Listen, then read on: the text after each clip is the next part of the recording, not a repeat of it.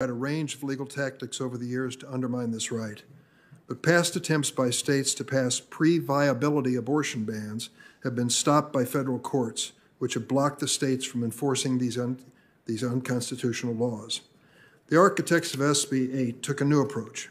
Instead of having the state enforce an extreme abortion ban, they put enforcement in the hands of private citizens who can be rewarded with a bounty of not less than $10,000.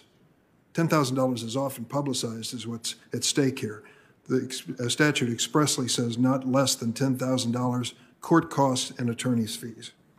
People who aid or abet under the statute, an individual in obtaining an abortion in Texas, can now be sued by anybody and everybody under this bounty hunter system. A disbarred attorney in Illinois has been one of the early plaintiffs who brought a lawsuit. One San Antonio doctor has been sued multiple times for providing an abortion to a woman who was in her first trimester. This type of private vigilante enforcement scheme is unprecedented. Texas lawmakers paired it with a clearly unconstitutional abortion ban in the hopes that it would shield the law from judicial review on the basis of jurisdictional questions about who could be sued to block the law.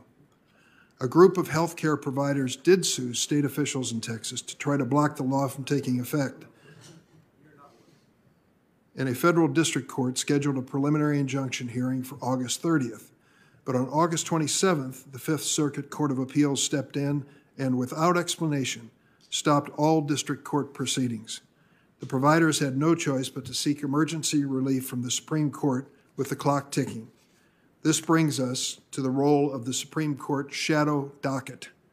The shadow docket is a set of decisions and orders that the Supreme Court issues outside of its merits docket.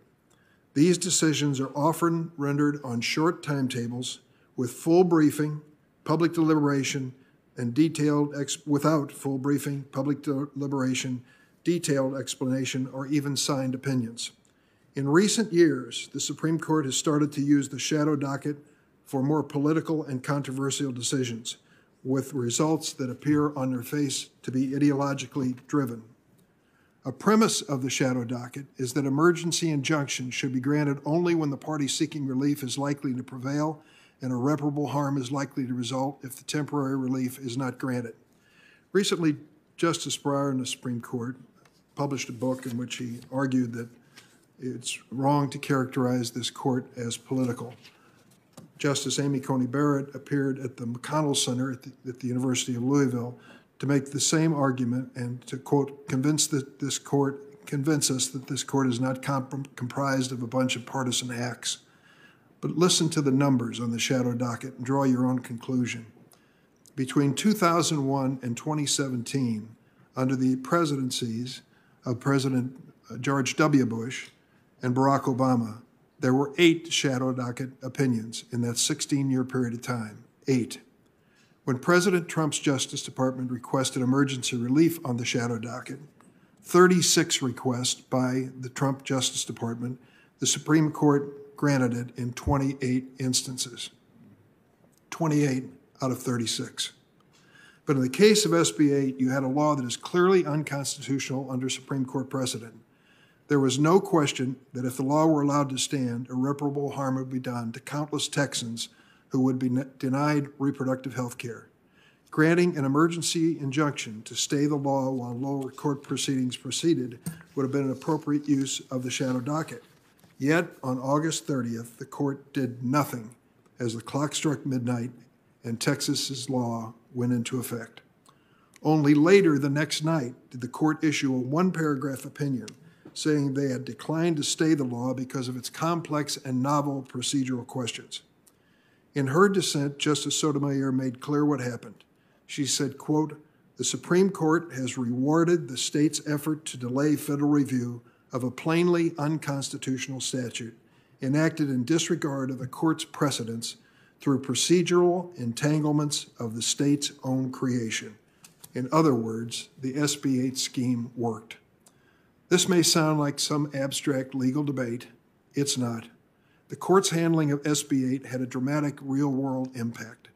There are millions of people who last month could not exercise their fundamental reproductive rights in Texas. They could before, and now they can't. We now have two dangerous new precedents to contend with. First, with SB 8, Texas has created a model to undermine constitutional rights by using bounty hunter enforcement schemes. We are already seeing lawmakers in other states racing to copy that model. That should trouble anyone who cares about constitutional rights and orderly enforcement. Second, the Supreme Court has now shown that it's willing to allow even facially unconstitutional laws to take effect when the law is aligned with certain ideological preferences. Constitutional rights for millions of Americans should not be stripped away in the dark of night, even at the Supreme Court. That is exactly what happened when the architects of SB 8 did their bidding, when the Supreme Court did their bidding at midnight on September 1st, and the Supreme Court allowed it. It's already too late for many Texans whose rights have been suspended and who have been forced to leave the state to seek reproductive health care the Constitution has already guaranteed them. But it is not too late for the rest of the country and the court to change course. I want to thank our distinguished panel of witnesses for joining us today, and I now turn to Ranking Member Grassley for opening remarks. Thank you, Chairman. We're having a hearing today because the Supreme Court did something very ordinary. So I'd like to say that again so it sinks in. We're having a hearing because the Supreme Court did not do something extraordinary. It declined to intervene on an exceedingly expedited basis while reserving judgment on complex legal issues. Much of the talk about the case has referred to the court's so-called shadow docket. For a long time, the court and its practitioners have called this the emergency docket because it is designed so the court can provide relief in emergencies. A good amount of these orders have historically dealt with last-minute death penalty appeals, but we didn't hear complaints from the liberals in the Senate about the docket for those cases. So rather than rely on a catchy name invented by a law professor, let's look at what the Supreme Court actually said in its decision September 1. In that case, the plaintiffs waited several months to sue after the law was passed, so the court did not have much time to work through the legal issues in the case. Having not succeeded in the lower courts, the plaintiffs asked the Supreme Court to grant them emergency relief. A majority of the justices on the Supreme Court said that the abortion providers had raised serious constitutional questions. They did not prejudge the issue, but they acknowledged that the plaintiffs had a serious case. But the court also said that the case raised novel procedural issues. It noted that under current precedent, it was not clear that the plaintiffs could sue the defendants. The Texas Heartbeat Act specifically prohibits several of the defendants from enforcing the law. Instead, private parties can do so in court. The majority noted that this system raised novel legal issues, and everyone seems to agree on that point. The Supreme Court said that it wanted the lower courts to address these novel issues before the Supreme Court addressed them. There are also at least 14 suits in state court and the federal government suit against Texas. The courts are addressing the legal issues on an expedited timetable. Those cases will work through the lower courts. I'm looking forward to hearing more from our witnesses today about how the Supreme Court's decision fits with this normal practice. But before I listen to that, I also want to talk about why we're having this hearing right now. The Texas Heartbeat Act was signed into law in May. There are hearings in state and federal courts this week and next about whether courts should grant relief. The abortion providers just asked the Supreme Court to provide the case or to take the case on the merits without wanting or waiting for a court of appeals. So why are we having this hearing at the last week of September? It's because the Supreme Court starts hearing cases next week. And this term, the Supreme Court has agreed to hear a case about a Mississippi law on abortion. The law protects the lives of unborn children by prohibiting abortions after 15 weeks except for medical emergencies. Mississippi said it enacted the law to protect the health of mothers, the dignity of the unborn, and the integrity of the medical profession. Of the 59 countries that permit elective abortions, more than 75% do not allow elective abortions past 12 weeks of gestation. But abortion activists are worried that the Supreme Court might agree that states can regulate abortion at 15 weeks. Liberal dark money groups are also worried about that result, and they believe that a public campaign can influence the Supreme Court's decisions. These groups have been publicly celebrating polls that show that the public's trust in the Supreme Court has dropped. So why do polls show that public confidence may be decreasing? It's because of dark money groups like Demand Justice are running multi-million-dollar partisan smear campaigns against our Supreme Court. It also is because senators on the other side have threatened the Supreme Court. They've called out justices. They've done it by name and said that those justices will pay the price if they ruled the wrong way. If the justices reached the wrong result, they were told, quote, "You won't know what hit you if you go forward with these awful decisions," end quote. Other dark money groups, partisans, and activists undermine the court by claiming that Justice Barrett's confirmation was an illegitimate process because one of the Democrat witnesses, including one of the Democrat witnesses we have today. Democrats and partisan dark money groups love to predict the future. They certainly don't lack confidence in their predictions, but those predictions are not very good. Democrats claimed that voting for Justice Barrett was voting, quote, to strike down the Affordable Care Act and eliminate protections for millions of Americans with pre-existing conditions, end of quote. Judge Barrett, according to them, was a judicial torpedo aimed at those protections from Obamacare.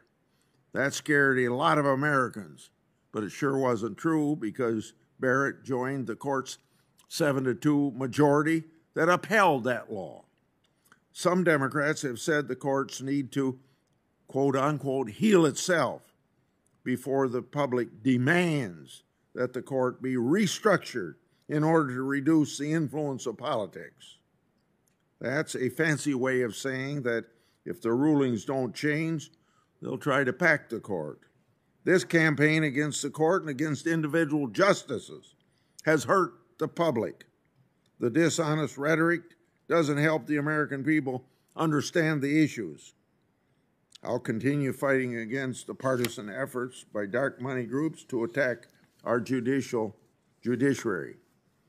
There's one final point I want to raise today before we hear from the witnesses. The House of Representatives just passed a bill that could allow abortion on demand. It would preempt numerous pro-life state laws, and it would throw out the protections of the Religious Freedom Restoration Act. If Democrats truly believe that the court will overrule Roe, they should have a hearing on that bill in this committee. The American people would see how radical that bill is. Contrary to the outlandish claims by abortion activists, the Supreme Court did not overrule Roe. I think our witnesses today will explain this and offer some much-needed information about the role of the emergency docket of the Supreme Court. Thank you. Thank you, Senator Grassley. I don't know that there was anything sinister or conspiratorial about scheduling this hearing. I don't know how anyone could ignore the fact that this has been a subject of a national debate about Roe and the issue of abortion. And this committee is charged with the responsibility of oversight of agencies and the consideration of any measures relative to the Roe versus Wade. I think it is our responsibility, and there was nothing sinister in selecting the state for the hearing. Today we welcome 5 witnesses. I want to thank them for joining us. Let me briefly introduce each. Our first witness is State Representative Donna Howard of Texas. She's been in the Texas House of Representatives for 15 years, representing Travis County, chairs the Texas Women's Healthcare Caucus, serves on the State Affairs and House Appropriations Committee.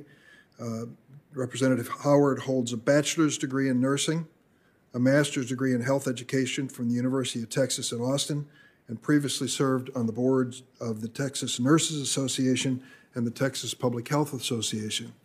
Edmund LaCour currently serves as Solicitor General of the state of Alabama.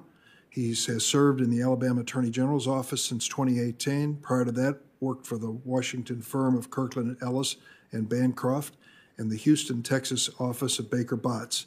He received his BA from Birmingham Southern College, his JD from law school, and clerked for Judge William Pryor in the 11th Circuit.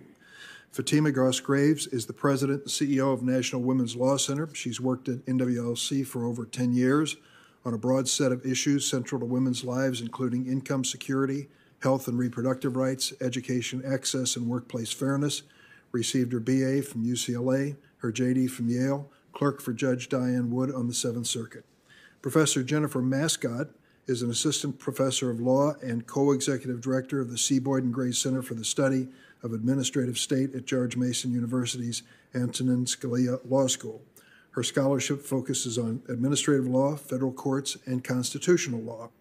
Previously worked as Associate Deputy Attorney General and as Deputy Assistant Attorney General in the Office of Legal Counsel. Received her JD from George Washington U Law School, clerk for Justice Clarence Thomas, and for then D.C. Circuit Judge Brett Kavanaugh.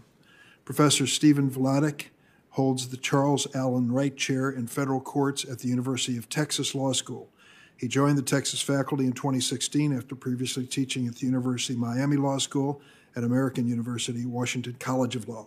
He's argued multiple cases before the Supreme Court as nationally recognized expert on federal courts and constitutional law. Received his BA from Amherst, his JD from Yale Law, clerk for 9th Circuit Judge Marcia Berzon, and 11th Circuit Judge Rosemary Barquette. The mechanics of today's hearing is the usual. After we swear in witness, each witness will have 5 minutes for opening statements. Then we will turn to questions from senators, and each senator will have 5 minutes. Senator Klobuchar has asked for special permission to be recognized early so she can attend the funeral service for our late Susan Bai, wife of a former colleague, and we'll make that accommodation certainly for her. So let me ask all the witnesses to please rise for the oath. If you raise your right hand, do you affirm that the testimony you're about to give before the committee will be the truth, the whole truth, and nothing but the truth, so help you God? Let the record reflect that the witnesses answered in the affirmative. Representative Howard, you're first. Thank you. Donna Howard, State Representative from Austin, Texas, and Chair of the Texas Women's Health Caucus. I'm here today to provide an overview and discussion of Senate Bill 8 and its impacts on Texans. It's important to understand that SB 8 was preceded by policies and legislation that reduced access to care by creating medically unnecessary obstructions to health care. A quick summary of how we got here. Following the 2010 elections, when the Tea Party was able to secure a supermajority in the Texas House, there was an immediate effort to prevent healthcare providers who performed abortions from participating in the state's women's health program by cutting the budget for women's health by 2/3 and by creating a tiered system that was intended to capture such providers as Planned Parenthood. Unfortunately, there was significant collateral damage in that the policy also captured faith-based clinics, academic-based clinics, community clinics, and more, and resulted in the closure across the state of at least 80 clinics.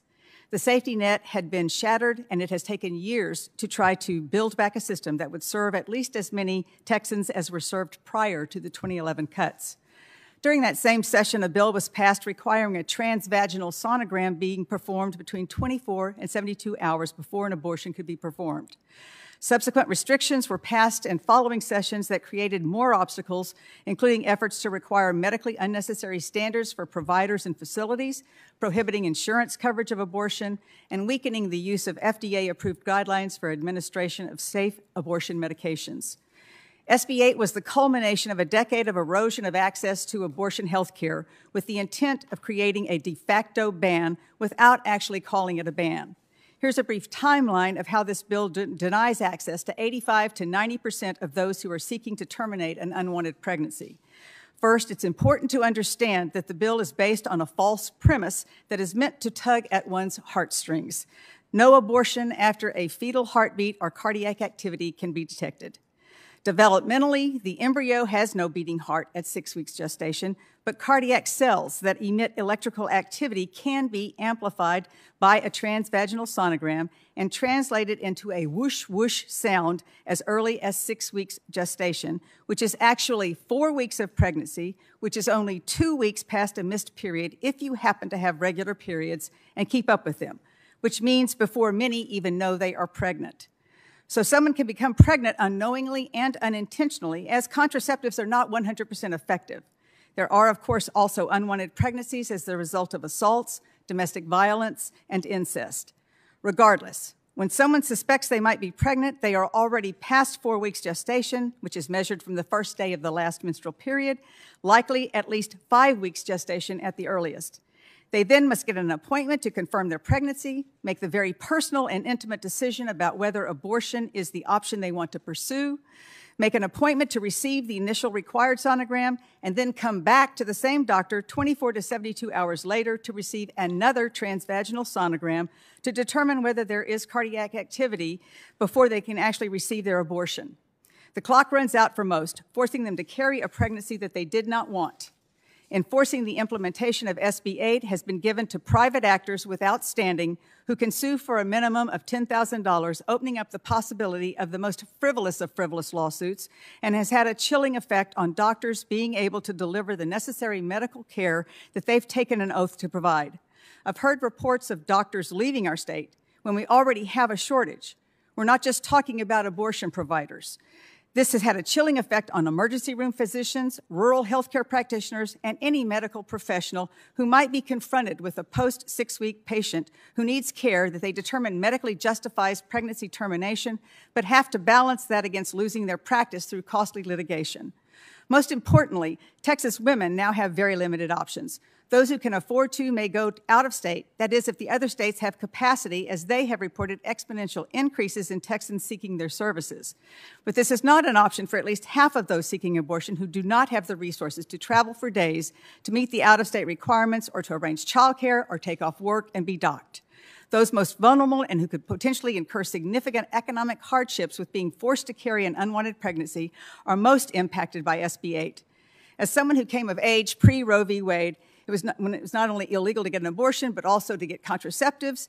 I can tell you I'm very concerned about going back and erasing all the progress we've made over the past century. Women's ability to pursue education and employment opportunities over that time has been greatly enhanced by the ability to have autonomy over their own bodies, something that men enjoy despite the fact that they share 50% of the responsibility for the pregnancy, but oftentimes 0% of the consequences. This is about personal freedom and respecting that women know what is best for them, their family, and their destinies. This is about health care and trust in the doctor-patient relationship. This is about giving women control over their very lives without government interference. Thank you. Thank you, Representative Howard. Now, Mr. LaCour.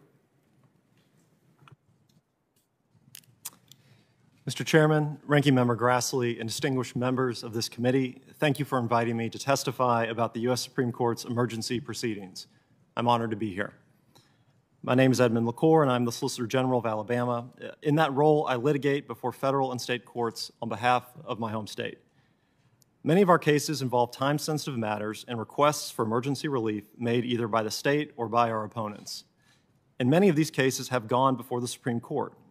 I thus have firsthand experience with the High Court's non-merits docket, and in particular, its emergency proceedings.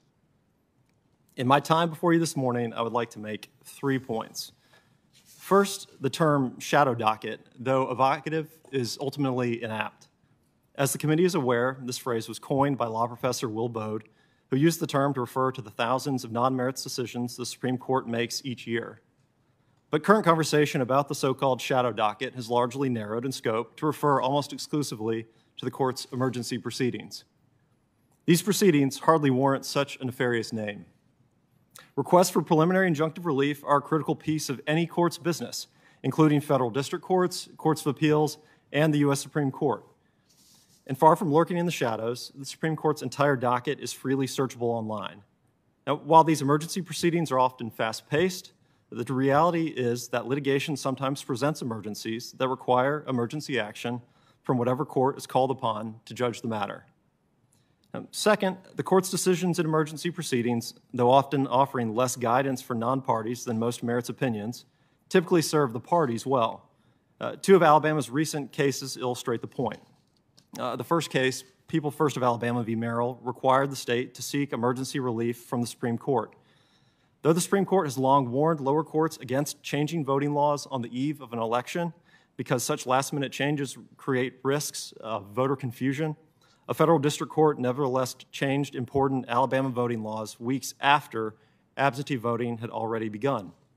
The Supreme Court rightly stayed the lower court's injunction and allowed Alabama to again enforce its laws. The other case, Dunn v. Smith, did not go Alabama's way, but also illustrates the importance of the emergency docket. Willie Smith is a death row inmate who was scheduled for execution earlier this year. He asserted that the state's execution safety protocol violated his religious liberty rights because the protocol did not allow for his pastor to accompany him into the execution chamber. Alabama and the district court disagreed with Smith, but 24 hours before his scheduled execution, a divided 11th Circuit panel granted Smith an injunction. The state thus filed an emergency application with the Supreme Court seeking a stay. Both sides were able to brief our arguments and submit to the court the crucial information it needed to issue a thoughtful ruling given the emergency posture of the case. And while I think Alabama presented a strong case, a majority of the justices ultimately rejected it. Though the order was not accompanied by a lengthy majority opinion, the stay made clear that the state would either need to alter its execution protocol or delay Smith's execution while pressing on through the normal appellate process. And a thoughtful concurrence from Justice Kagan improved the state's understanding of the burdens it would likely need to satisfy going forward. Many of the court's emergency docket decisions fit this mold. Finally, the recent emergency docket decisions that have garnered attention from the committee are less remarkable than some have suggested. Most notably, the court's recent decision in the Texas SB 8 litigation to deny the plaintiff's request for an injunction was an entirely ordinary ruling. After all, one thing most everyone agrees on about SB 8 is that it raises unprecedented and difficult jurisdictional questions. It thus would have been extraordinary had the court granted an injunction against the defendants when it was highly doubtful the court even had authority to act. I'd like to thank you again for the opportunity to offer testimony today. I hope that what I offer is useful, and I'm happy to answer any questions members of the committee may have for me. Thank you. Thank you, Mr. LaCour. Ms. Graves?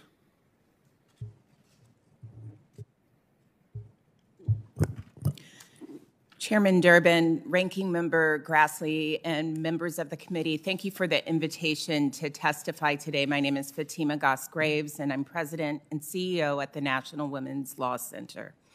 And I'm here today because both our right and access to abortion are at a perilous crossroads. And with that, our liberty and our equality are in crisis as well. Because with every attack on our fundamental human right to reproductive health care, including abortion care, each of those values erode. And a right without access is a right denied. Abortion opponents know this and have mounted their offense since Roe was decided and have dramatically increased those efforts over the last 3 years. In 2021, they introduced more than 560 restrictions and passed more than 90. Those laws forced clinics to close, They caused delays in receiving care and effectively denied access to constitutionally protected health care. These laws are also dangerous, threatening patients' health and well-being and financial security. And this is all by design, as the court has tipped more and more into an anti-abortion majority that it is today. The attacks escalated, and the state laws became more brazen and the methods more insidious. Make no mistake, abortion opponents want the court to overturn Roe, and that goal may be in reach. On December 1st, the Supreme Court will hear oral argument in Dobbs versus Jackson Women's Health Organization, a case about the Mississippi ban on abortion after 15 weeks in pregnancy. And it presents a direct challenge to both Roe and Casey. And even as that case has been pending, abortion opponents sought to accelerate the elimination of abortion access. Texas SB 8 was written to ensure that its 6-week ban on abortion would evade judicial review and quickly go into effect. In a shadow docket ruling in the middle of the night, without full briefing, without oral argument, 5 Supreme Court justices allowed Texas to effectively shut down legal abortion in the state. The dramatic shift in the law limiting our very access to the Constitution was ushered in under the guise of procedure, but this is not a ruling with a mere technical outcome. SB 8 is having its intended effect. As a result of the law, abortion providers in the state have stopped providing nearly all abortion after 6 weeks. To be clear, laws like SB 8, they don't eliminate the need for abortion. They simply remind us of the indignity of not being afforded our full constitutional protections. And bearing the brunt of this law will be Black and Indigenous and Latinx individuals who are disproportionately likely to live in poverty in Texas. Bearing the brunt will be workers who cannot afford to get time off of work or the additional expenses now required to access abortion if you live in Texas. It will be mothers who need to line up extra child care and add more expenses to an already broken system. And it will be the person who lives in rural areas like the Rio Grande Valley, particularly someone who is an immigrant without documentation who just won't be able to make the arduous trip out of state. What is happening in Texas is a result of the horrifying outcome of a decades-long campaign by anti-abortion state lawmakers. And after nearly 50 years, the Supreme Court has effectively overturned Roe for 1 in 10 women of reproductive age in this country. And if you can upend our constitutionally protected right to abortion in a 1-paragraph opinion, where does it end? If that seems like a reach, I'd just like to remind everyone that the moment we were in a few years ago seemed like a reach, and yet here we are. We need Congress to protect the right to abortion and pass laws like the Women's Health Protection Act that protect and expand abortion access. And I'm asking all of you here today, and really everyone in this country as a whole, to see the reality of this moment for what it is and the tremendous loss of liberty, equality, and justice that we face if we do not stop it. Thank you. Thank you very much, Ms. Graves. And now, Professor Mascott, please. Good morning, Chairman Durbin, Ranking Member Grassley, members of the committee. Thank you for the invitation to testify today on Supreme Court jurisdiction and the court's orders docket. I'm a professor at Scalia Law School, where I teach and write in the areas of constitutional law and the separation of powers. In my testimony, we'll address the recent emergency motion on the Texas Heartbeat Act and then touch on general trends in Supreme Court resolution of non-merits matters.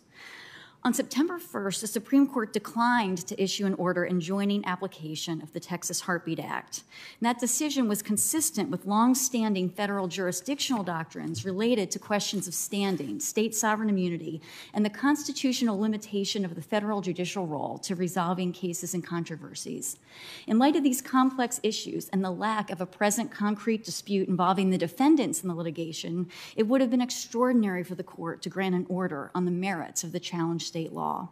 The court's decision not to intervene maintained the pre-litigation status quo. This hearing will examine in part the recent pace of the Supreme Court's issuance of orders without merits briefing. But such an order was not issued in the Texas case. Unlike in past cases where the federal government has sought relief from immediate injunctions against its policies, there are serious jurisdictional questions here whether a court could provide any effective relief in Whole Woman's Health versus Jackson.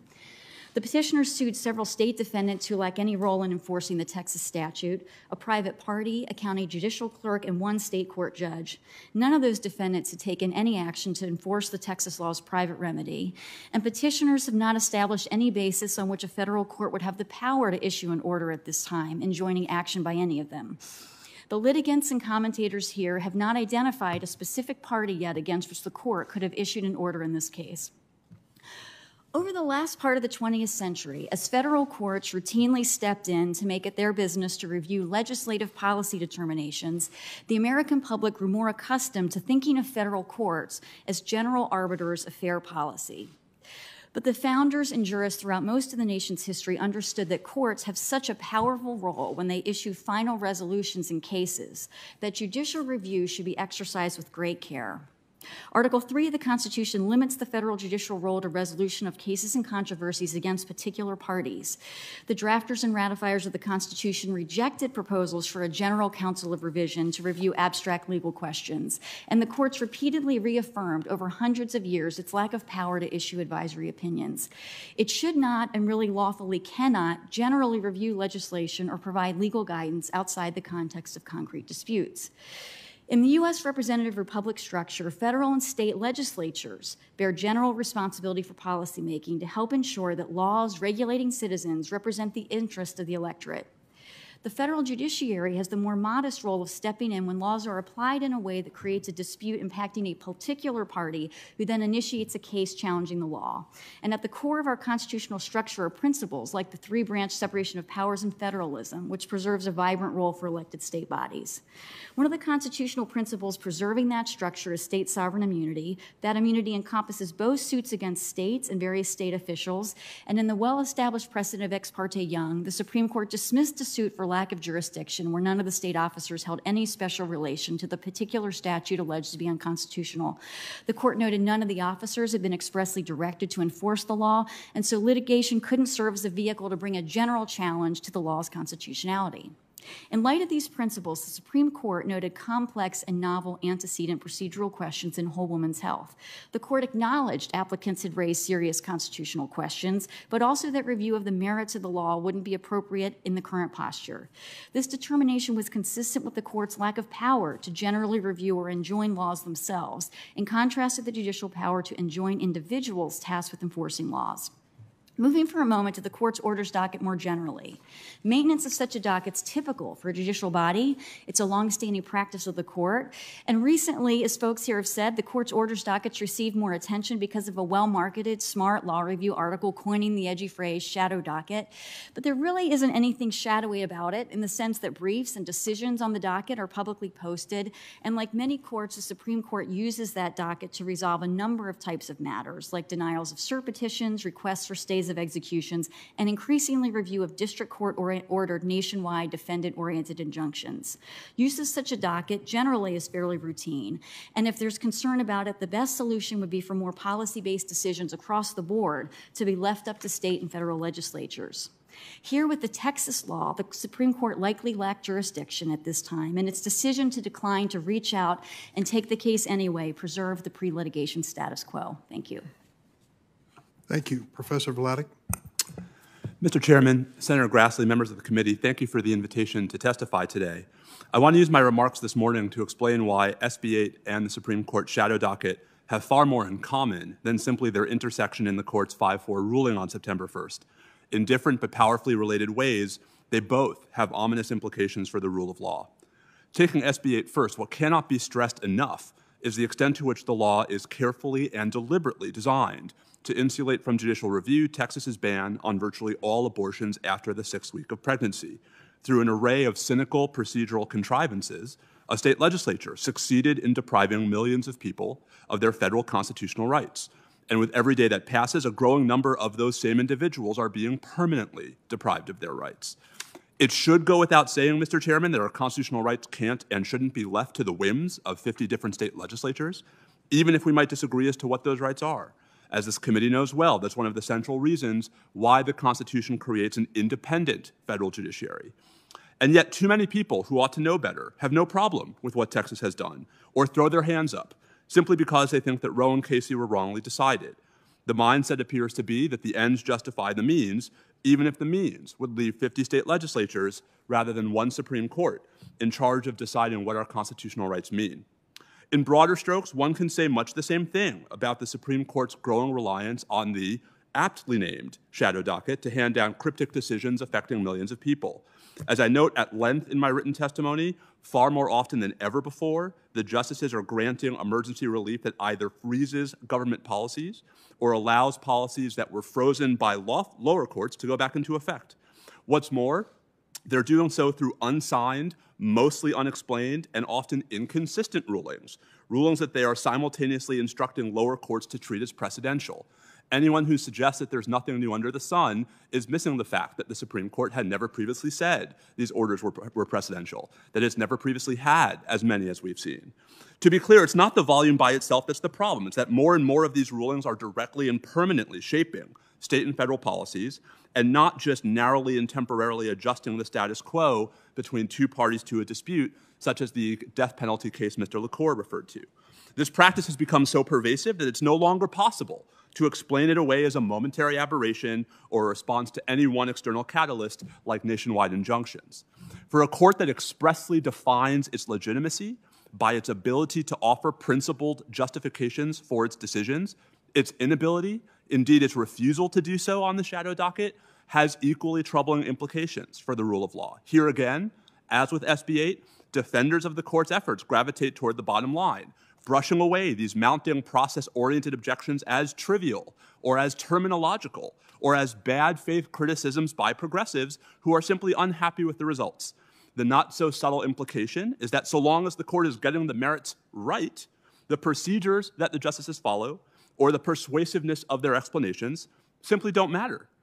That's where the Supreme Court's non-intervention in the SB 8 case is so revealing. It's not just that the court declined to stop SB 8 from going into effect, and it's not just that the only justification the majority offered was a cryptic paragraph presenting a single procedural question as if it were 3 distinct procedural obstacles. It's that this was the same 5-justice majority that ran right past even more significant procedural roadblocks to enjoin multiple state COVID mitigation policies on religious liberty grounds in 3 prior shadow docket rulings over the last 9 months, rulings that neither Mr. LaCour nor Professor Mascott have mentioned this morning. Not only was the court's barely explained non-intervention in Texas flatly inconsistent with its repeated interventions in California and New York, but in the process, the court rewarded Texas for its cynicism, where the state's contrived procedural complexities became the justice's stated justification for not blocking a patently unconstitutional statute. I don't count myself a pessimist, Mr. Chairman, but it's hard to look at these developments and be especially optimistic about the future of our legal institutions. It's the Supreme Court, not state legislatures, that gets the final word as to what the Constitution protects, and it's the court's obligation to do so through principled decisions that adequately and consistently explain themselves. It may be tempting to some to sacrifice these longer-term principles in the name of short-term victories, but it is, in my view, irredeemably myopic. As Justice Jackson closed his famous concurring opinion in the Steele seizure case, such institutions may be destined to pass away, but it is the duty of the court to be last, not first, to give them up. Thank you, Mr. Chairman. I look forward to your questions. Thank you very much, Professor. Senator Klobuchar. Thank you very much, Mr. Chairman. I appreciate this.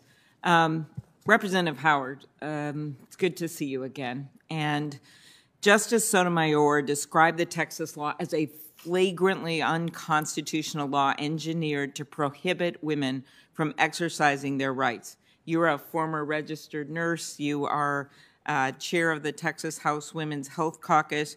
Can you briefly say a bit more about what you've seen on the ground in Texas since the Texas law took effect 4 weeks ago?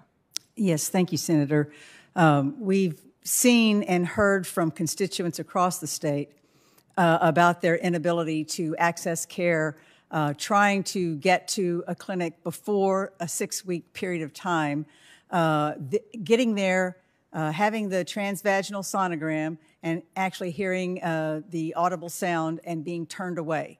The providers are saying that they're doing crisis counseling now for these people who are coming with their unwanted pregnancies, unable to terminate them, and desperate about what they're going to be able to do. And if the law causes health clinics to close, what's the impact on your state? Well, it's beyond abortions because most of these clinics also provide preventive health care for women. So we're talking about a state that already has limited access, not enough providers, have not expanded Medicaid coverage. We have very much difficulty now with women getting the health care that they need. This is going to make it even worse. Exactly. Ms. Graves, I'm concerned about what Justice Sotomayor described as the Texas law's creation of Texas bounty hunters, citizen bounty hunters, who are offered, in her words, cash prizes for civilly prosecuting their neighbors' medical procedures, which is exactly what this is. That's why I'm working with a number of senators on this committee to lead a bill, Representative Sheila Jackson Lee is leading in the House, to allow judges to enhance the penalty for people who are convicted of stalking women in an attempt to get their private health information. Can you talk about the threat to women's safety that is created by the incentives in the Texas law to collect health care-related information? You know, Senator, I share that concern in part because abortion access already happens in a backdrop where there is a long history of vigilante violence without that bounty, without that incentive. And I'm extremely concerned about the policing of women's bodies in this way by their neighbors, by strangers, by anyone in the general populace. Very good. And along those same lines, can you say more about how the Texas law is a part of a larger effort to undermine the protections of Roe v. Wade? Well, one of the things that Representative Howard had named is that this isn't the first restriction. We have seen hundreds of restrictions pass over the last decade. And in isolation, one of these types of restriction might harm someone, might help shut a clinic down, might force you to go deeper into your pregnancy or have to travel hundreds of miles. These restrictions are happening on top of each other in places like Texas. So for many people, abortion is already out of reach. Okay. And my last question, Professor Vladeck, the Texas case is just the most recent example of the Supreme Court issuing short, unsigned 5-4 decisions without full briefing or oral argument that directly impact people's lives. We've actually seen this with voting rights, where one day before Wisconsin's primary election, the court issued a 5-4 decision reversing a district court's order which allowed voters an extra 6 days to cast absentee ballots in the middle of a pandemic. Instead, we saw the voters standing in long lines in garbage bags and homemade masks in a rainstorm. So what does it mean for public confidence in the court when it issues decisions that are so fundamental to people's rights, including endangering voters' health and undermining women's access to health care in the middle of the night on a shadow docket? I mean, I think it can't do much, Senator. And I think the less the court explains itself, the harder it is for the public to have confidence in these decisions, unless, Senator, all we're doing is tallying up the score. And all we're doing is figuring out who won and who lost. And that's why, in response to the ranking member, I guess my response is, the court has brought this upon itself. that if the court is worried about public confidence, one of the things it can do is try to restore that confidence by at least endeavoring to explain its decisions in these contexts more fully. Thank you very much. Thank you, Mr. Chair. Senator Grassley. Thank you, Mr. Chairman. I'm going to go with Solicitor LaCour. As you mentioned in your opening statement, emergency provisions are an important part of the business of courts. There is nothing unusual about the federal court using its equitable power to grant emergency relief to parties that come before it through preliminary injunctions and temporary restraining orders. Lower federal courts do so regularly. How does the Supreme Court's emergency docket differ from lower court decisions making with respect to injunctions and temporary restraining orders? Ranking Member Grassley, you're correct that similarly, I mean, we've faced TROs from district courts where we have received the order from the court orally from the bench with no written order. I mean, these are emergency situations where courts need to act quickly. I think one of the difficulties the Supreme Court might have that a single district court judge might not have is that a district court is writing for himself or herself alone, whereas the justices have to try to convince at least 4 of their colleagues, if not more, to join a particular opinion. I do think that is potentially one reason why the opinions are a bit shorter than you might get from the merits docket, or sometimes you only get the order itself. But again, that happens as well at district courts and at courts of appeals. Same to you. Without the Supreme Court's emergency docket, how can litigants whose fundamental rights are at stake seek immediate relief? I mean, they can seek it from lower courts, but there's no principled reason why the lower court necessarily should have the last word as opposed to the highest court. To you also, in response to a question for the record, Elizabeth Perloguer, this administration's nominee to be Solicitor General at the federal level, suggested that, quote, nationwide injunctions generally exceed district courts' constitutional and equitable authority, end quote. If the district court issues a nationwide injunction that exceeds its authority, is it an appropriate use of the Supreme Court's emergency docket to stay that injunction pending appeal? I believe it would be, Ranking Member Grassley. Okay. Based on your experience litigating cases before the Supreme Court, do the court's emergency proceedings provide parties sufficient opportunity for briefing and presenting their arguments? I believe they do. We could always use more time, but we've been able, oftentimes, for example, in the Dunn v. Smith case I referenced earlier, we had less than 24 hours, but we worked through the night and we presented a strong case to the court, I thought, and Mr. Smith's counsel was able to represent him well, and he ultimately prevailed in that particular emergency proceeding. Ms. Mascott, why would it be unusual or problematic for federal courts to resolve new and complicated procedural questions in the context of emergency application for relief? Well, I think here in the particular motion involving the Texas case, the question was really whether the court had jurisdiction to be able to issue an order against any of the parties. And I think it was clear from the information that it gave us that it had serious questions that it did. And so it declined really to step in and change the status quo of what had happened in the lower courts in that case, but recognizing that there were potentially serious constitutional questions. But I think in the discussion today, it's really important generally to keep in mind that the Supreme Court does not reach out and control its docket. It's resolving matters that are brought to it. It's sometimes up through regular petitions for cert and then sometimes through requests for emergency relief. And again, particularly with the Texas case, that bill was enacted in May and litigants waited months to bring the request. And so if the court was rushed in its consideration here, again, it was responding to the timing of the parties that brought the matter to it. And if folks are concerned here today, it seems to me the decision there not to step in would be consistent with concerns here that the court not step in too quickly. Yeah. Last and short question. Can to you. Can federal courts enjoin laws rather than specific parties? Why or why not? Sure, Senator. Under Article 3, the federal judicial power extends just to cases or controversies. So the court's got to be acting against specific parties and specifically does not have the power to generally review legislation.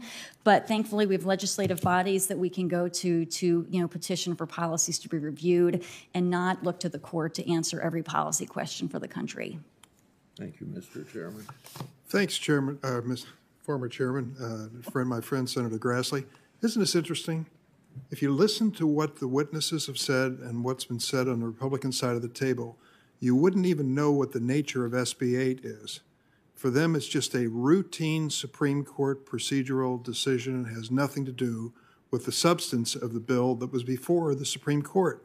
You have to ignore the statement by Sotomayor that this was flagrantly unconstitutional, which ought to give special moment to a decision whether it's going to be a shadow docket or a merits docket decision, wouldn't you think?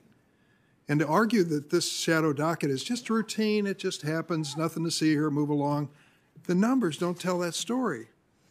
8 times in 16 years, the shadow docket was requested and used by Obama administration and Bush administration. 8 times, 16 years. And then when it came to the Trump administration, 36 times in 4 years, and the Trump Justice Department won in 28 cases. So when Justice Breyer decides to write a book, and Justice Barrett decides to go to the McConnell Center in Louisville, Kentucky, and argue that no politics, we're just playing them straight, call them as we see them. And then you look at this. It defies description. Perhaps now some other members on the other side will actually try to defend SB 8. I'm anxious to hear it, but so far, not a one. Let me ask you, Ms. Howard, you were present at the scene of this legislative crime. When we talk about the liability under SB 8, it's been suggested that including categories of people who aid and abet in the performance or inducement of an abortion would be the clinic and its employees, doctors, receptionists, security guards, relatives or strangers who pay for the abortion, donors to Planned Parenthood, insurance companies, they're expressly mentioned in the statute. Those, I suppose, providing transportation to and from the clinic, counselors, including clergy. If we're talking about the potential civil liability of a minimum of $10,000, was this discussed in the Texas House of Representatives as to the number of people who would be inadvertently swallowed up in this law? It was absolutely discussed and debated, but to no avail. Could we get any change made to that? And we have heard of multiple instances now of, for instance, Uber or Lyft drivers not being willing to take someone to a Planned Parenthood clinic. This is something that has an extreme amount of confusion. People do not know if they're going to be held liable for even counseling. Those that are doing sexual assault counseling in particular are upholding what they know is appropriate to do in counseling those that come to them, the survivors, but have absolutely concerned now about what that's going to mean for liability for them. A long time ago, I used to be a practicing lawyer, filing civil litigation, lawsuits, and this bill has something in it I've never seen before. The defendant has the burden to prove that they did not break the law, not the plaintiffs proving that the law was broken. They've completely flipped the burden of proof. If I'm sued, now I have to prove that I didn't break the law. Think about that for a second. It's exactly the opposite of normal legal practice. The burden is on the accused, not on the accuser. Was that discussed when the Texas House of Representatives debated this law? Of course it was discussed, and we tried to make changes there as well. The fact is that that's what I'm hearing from many physicians that I've spoken with, that they are talking about retiring, leaving the state. They are somewhat risk-averse to begin with, and they're not going to risk their profession by being sued, something that they may not have even done. So it's absolutely chilling. So there's no rape or incest exception in this law, correct? That's correct. That's correct. Except there's one reference to rapist that I can find. And that reference says that no exceptions for victims of rape to be able to sue under this law. So the Texas House of Representatives decided, well, we aren't going to create an incest or rape exception, but wait a minute. We're not going to let the rapists turn around and sue under this law and recover from their own victims. So was that discussed in the Texas House of Representatives? Again, yes, we tried to amend that to get better coverage so that we would make sure that rapists were not allowed to sue at all. The fact is, though, that because there's no exception for incest and rape is egregious on its face, but what it also says to us is that in order for you to be protected here, if we're going to look at rape and incest, then we're saying you have to be assaulted first in order to get your constitutional rights. So this is really, the entire bill is just egregious. Thank you. I'm going to go off and vote. Senator Whitehouse is going to preside, and I believe Senator Cornyn is next. Thank you, Mr. Chairman. Mr. Chairman, I would think that if we're going to single out individual states and individual cities, that we can anticipate a future hearing on why the city of Chicago has the highest murder rates, among the highest murder rates in the nation. I really think it's inappropriate for the federal government, for the Senate Judiciary Committee to try to single out individual states, but you have, and so let's talk a little bit about this. First of all, I would say this is part of a concerted effort, really a shameful broadside on the part of our Democratic colleagues to attack judicial independence. If there's one thing that distinguishes the United States of America from other countries, it is the independent judiciary.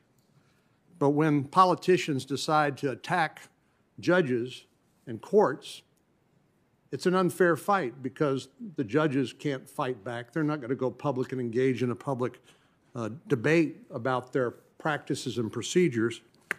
So it's clear that this is a part of a concerted effort to intimidate and bully the members of the Supreme Court.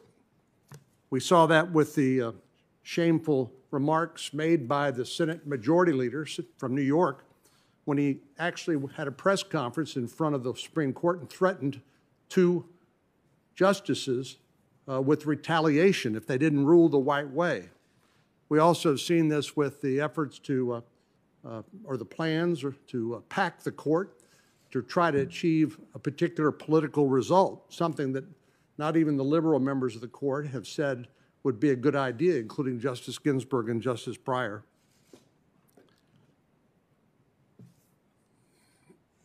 But I think it's worth noting that since we're talking about abortion, that the Declaration of Independence does say we hold these truths to be self-evident, that all men are created equal and they are endowed by their Creator with certain unalienable rights, and among these are life, liberty, and the pursuit of happiness. And I would point out that since Roe versus Wade was decided, approximately 62 million innocent lives were denied what our founders said was a self-evident, unalienable right to life. During my time in the Senate, I proudly fought to outlaw abortions after 20 weeks of gestation, which is the time in which science tells us that an infant can feel pain. The U.S., of course, is currently an outlier in the international community. We are ranked right up there with North Korea and China as one of the most permissive countries in the world when it comes to elective abortions, because abortion advocates deny the humanity of unborn innocent life. I've also supported, after the governor of Virginia, a physician, by the way, shamefully said that the appropriate care for an infant that was born alive is simply to let that infant die if it was unwanted, basically embracing infanticide. I was proud to support the effort to protect the rights of children who are born after botched abortions, but all of our Democratic colleagues voted against that.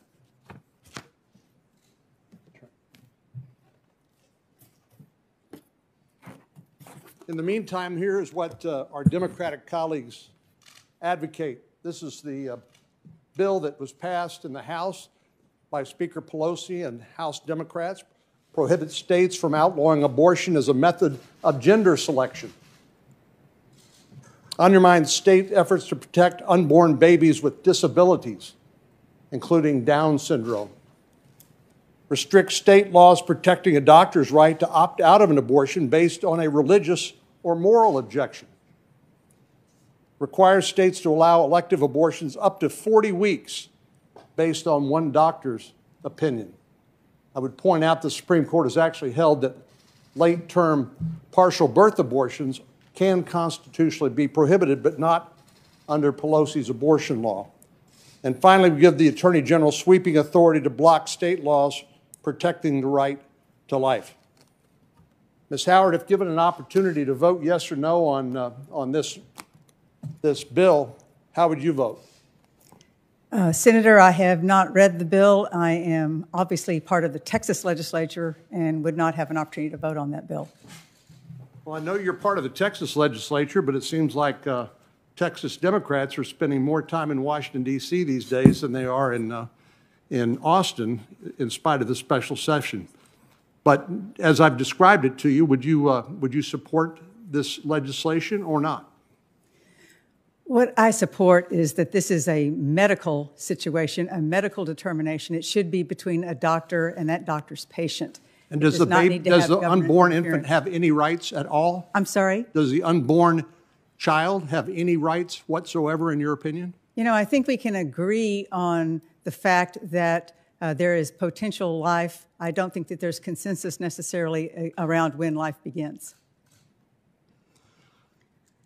Well, the Supreme Court precedent, which establishes viability roughly at 24 weeks, you're aware of the fact that when Roe was decided, viability was at 28 weeks roughly, but due to advances in medical science, it's now even a younger unborn child can be saved. But is viability any less arbitrary than some of these other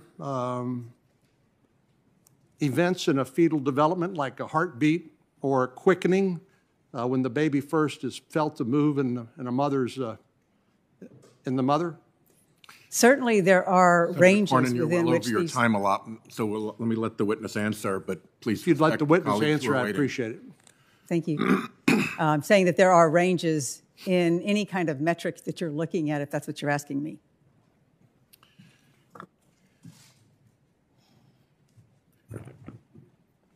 Senator Leahy is next in order. You've just come in. If you're ready to proceed, you may proceed. I am, and I appreciate that. I was able to listen to the things as we've been going back and forth. I guess everybody's been going back and forth for votes. Professor Vladeck, I'm sure you would agree, in fact, every lawyer would agree, that we should be able to trust that the United States Supreme Court will honor precedent and protect well-established constitutional rights for everybody. But by allowing Senate Bill 8 out of Texas to go into effect, the court, I believe through its shadow docket, has caused irreparable harm to hundreds, if not thousands, who are now unable to obtain critical health care services. And, of course, Roe and Casey are a dead letter across the state of Texas. That affects families working to make ends meet, young women of color. I'm not questioning the existence of the shadow docket. My concern is when it's used on very consequential cases that have nationwide impact and do it in the shadows. Now, Professor, your testimony discusses the frequency of applications for emergency relief and how the court has granted emergency relief far more often in the last few years. What trends give you the most concern regarding the court's growing reliance on the shadow docket? Well, Senator, I think the most concerning parts of the trends, I think, are twofold.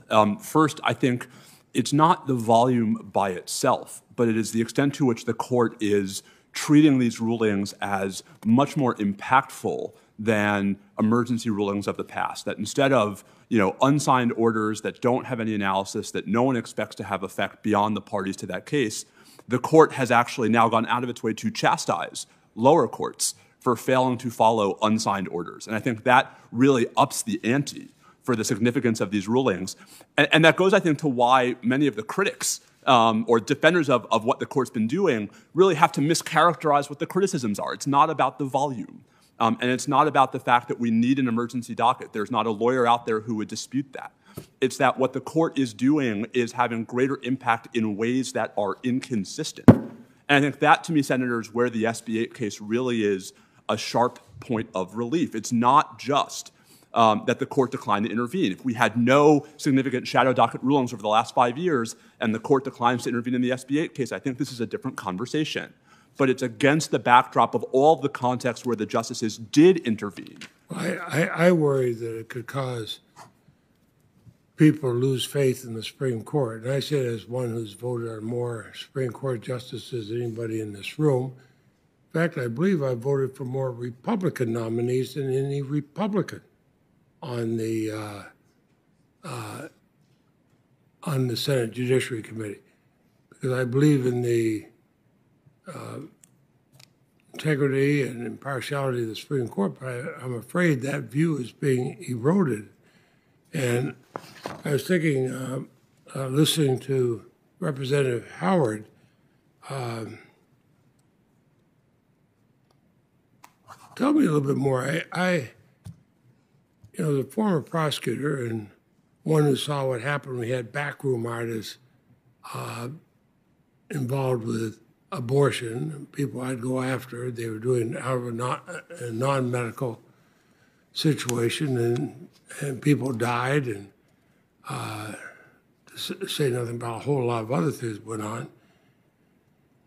And then I see delegating enforcement to everyday citizens, cash bounties of at least $10,000 who bring suits, even if they're frivolous, against medical practitioners. Can you speak to the harmful effects of the private enforcement mechanisms on women and healthcare providers in your district, actually across the state of Texas? Yes, sir. As I've said, it has a chilling effect on the services even being provided at this point in time. The people who are working in the clinics are having to hire security guards to protect them.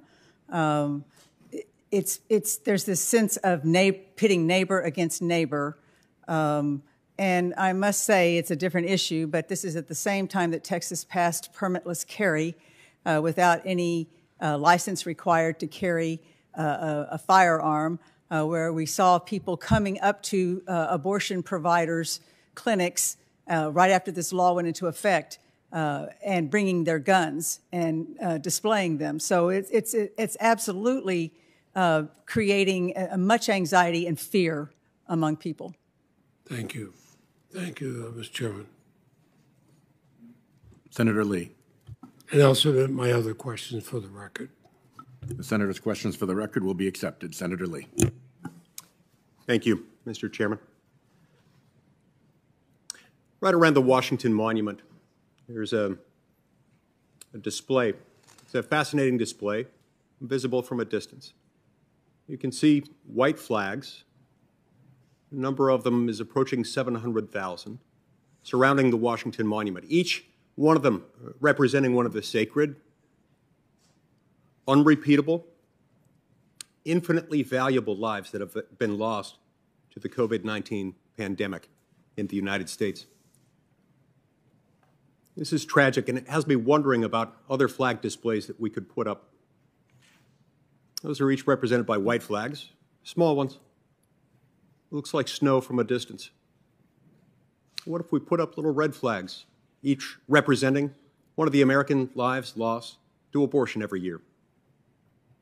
It would be in the same ballpark, but every single year. Imagine further that you see this roughly 700,000 figure for the lives lost to COVID. That's not just this year. That's this year and that year. It's last year. It's throughout the duration of this pandemic. What if we could show a red flag for every human life taken since Roe versus Wade was decided in 1973? And let's be really honest about what this was. What this was a decision by the Supreme Court of the United States saying that a state may not exercise its sovereign police powers.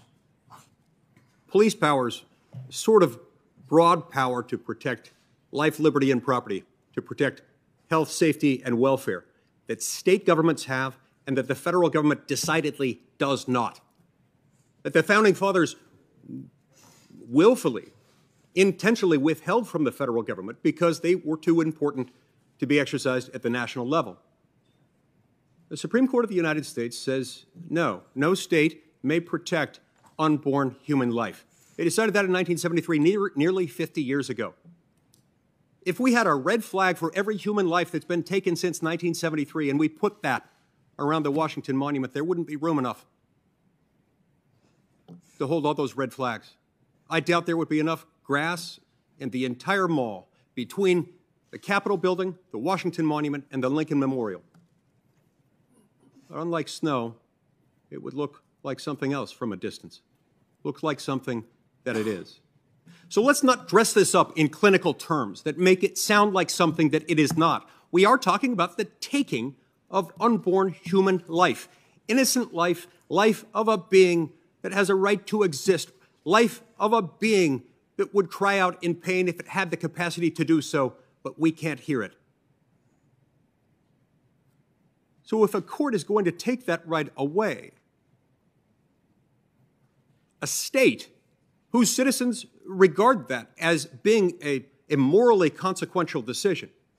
Look, setting aside for a minute questions about exceptions to restrictions on abortion. Before we even get to those, if what we're saying is that a state effectively may not protect unborn human life, and make no mistake, that is what it is. Sure, it underwent some changes nearly 20 years after Roe was decided with Casey. The effect is still essentially the same. We've made what was a state issue involving general police powers for the protection of health, safety, and welfare, something we give to the states, we don't have in the federal government. We made it a federal issue and a federal judicial issue, thus insulating the law from the people, the one thing in our system of government you cannot do. And so, yeah, is Texas's law that they came up with unique? Yes. Is it different than other laws we've seen? Yes, it is. Is this surprising at all that the people of a state who loves life would want to protect human life? No, it isn't. And who can blame them? Now, look, I understand. Not everything that is a good idea in the wisdom of most of the voters in a state or in the wisdom of those they elect to make laws in their state will be constitutional. Yes, the Constitution is counter-democratic in some respects, in that it takes some things outside of the power and authority of the government. Sometimes the federal government, sometimes the states, sometimes both. Abortion is not on that list. I challenge any one of you to tell me what provision of the Constitution uses that term or refers to it directly or indirectly. It cannot be found. No, they fashioned it from whole cloth as if out of thin air. It's wrong. This amounted to a betrayal of their oath to uphold the U.S. Constitution and to interpret it based on what it actually says rather than what they wish they meant. As to the shadow docket, like any court in the United States, state or federal or municipal, yes, the Supreme Court of the United States, where I served as a law clerk, has a motions docket. No court could exist without it. You wouldn't want one without it. And yes, in some circumstances, that motions docket involves emergency motions. To call that a shadow docket, as if to suggest that there's something shady about it or nefarious going on, is an illegitimate attempt to belittle the court, to disparage it, to intimidate it, and to threaten it. This is sometimes what happens in advance of certain people feeling and fearing that members of the Supreme Court of the United States might actually rule in a way that doesn't benefit them, even if it's a ruling in favor of the Constitution. It's not appropriate. It's beneath the dignity of this committee and of the United States Senate. We should not harass, threaten, or intimidate. Finally, with regard to the ruling in this particular case that apparently prompted this hearing, there was no defendant properly before the court. To establish Article III standing and justiciability, one must have an injury, in fact, fairly traceable to the defendant that's capable of being remedied by the court. There was no defendant charged with enforcing this particular statute in that case. So, yeah, I get the fact that for policy reasons, I get the fact that based on your interpretation of the way things should be, some of you believe that the court should have just invalidated the whole law. It's not how our system works. They didn't have jurisdiction because they didn't even have a defendant. Thank you, Mr. Chairman. Thank you, Senator Lee. Senator Whitehouse. I think it goes without saying that I have a rather different view of what is going on here than some of my Republican colleagues. There is a well-known practice of regulatory capture where a powerful interest or industry essentially takes over a regulatory agency, and the regulatory agency then, thus captured, delivers decisions that benefit that industry that captured the agency. And I suppose sooner or later it was inevitable that minds of an evil bent would take the stratagem of regulatory capture and apply it to courts, and in particular to our Supreme Court. Now, obviously, one way you control an agency or a court is to control the appointments. And we know very well the Federalist Society turnstile that was run in the Trump administration that put 3 of these justices on the court. We know very well of the Judicial Crisis Network and its dark money funding that spent tens of millions of dollars related to Supreme Court appointments on advertising campaigns. What we don't know is who was behind all of this, who provided what the Washington Post described as $250 million in money to make all this happen. $250 million is a lot of money, and people don't spend that kind of money unless they want results. And we have no idea, because of secrecy, who is behind this scheme. The next thing, once you've captured an agency, that you want to do is to tell it what to do. And sure enough, we see national right-wing litigation groups that bring cases to the court. There's kind of an expedited fast lane for them to bring cases to the court that they think the captured court will rule for them on. Very unusually, they rush into court and say, "Your Honor, we'd like to lose. Please rule against me as quickly as possible so that I can get up to a friendly Supreme Court and we can get our policy work done there."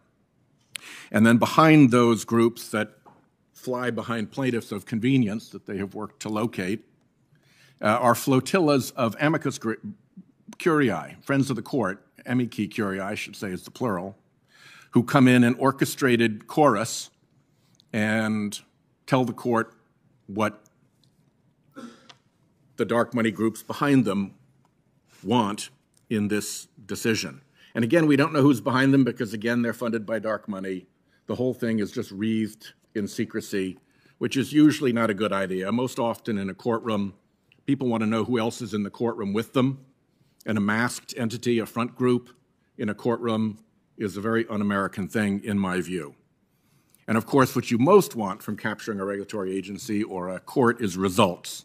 And sure enough, we've tracked 80 partisan 5-4 decisions under Chief Justice Roberts that give clearly identifiable wins to big Republican donor interests.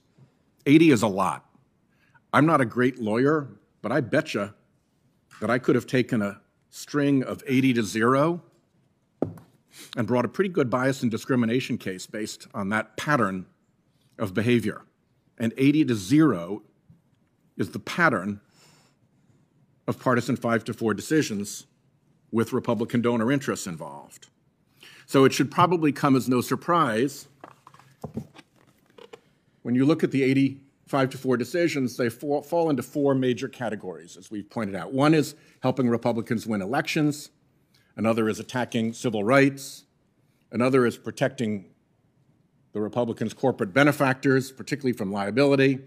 And the fourth, of course, is pushing a far-right social agenda that they can't get legislators to vote for, but an undemocratic court will deliver for them. So it comes as no surprise that when you look at what's been going on in the shadow docket, it's a pretty damn good match with the results that were produced from the capture of the court in those 80 partisan 5-4 decisions. Again, helping Republicans win elections, taking away civil rights, protecting corporate interests, in this case particularly landlords and polluters, and pushing a far-right social agenda such as the far-right social agenda that is represented in this case. So my time has expired, and I'll leave it at that. I thank the witnesses for bringing this before us, and I think that there are important questions here. We should be having this hearing, and I'm glad we are. Thank you, Senator Whitehouse. Senator Cruz. Thank you, Mr. Chairman. You know, the Senate Judiciary Committee is busy.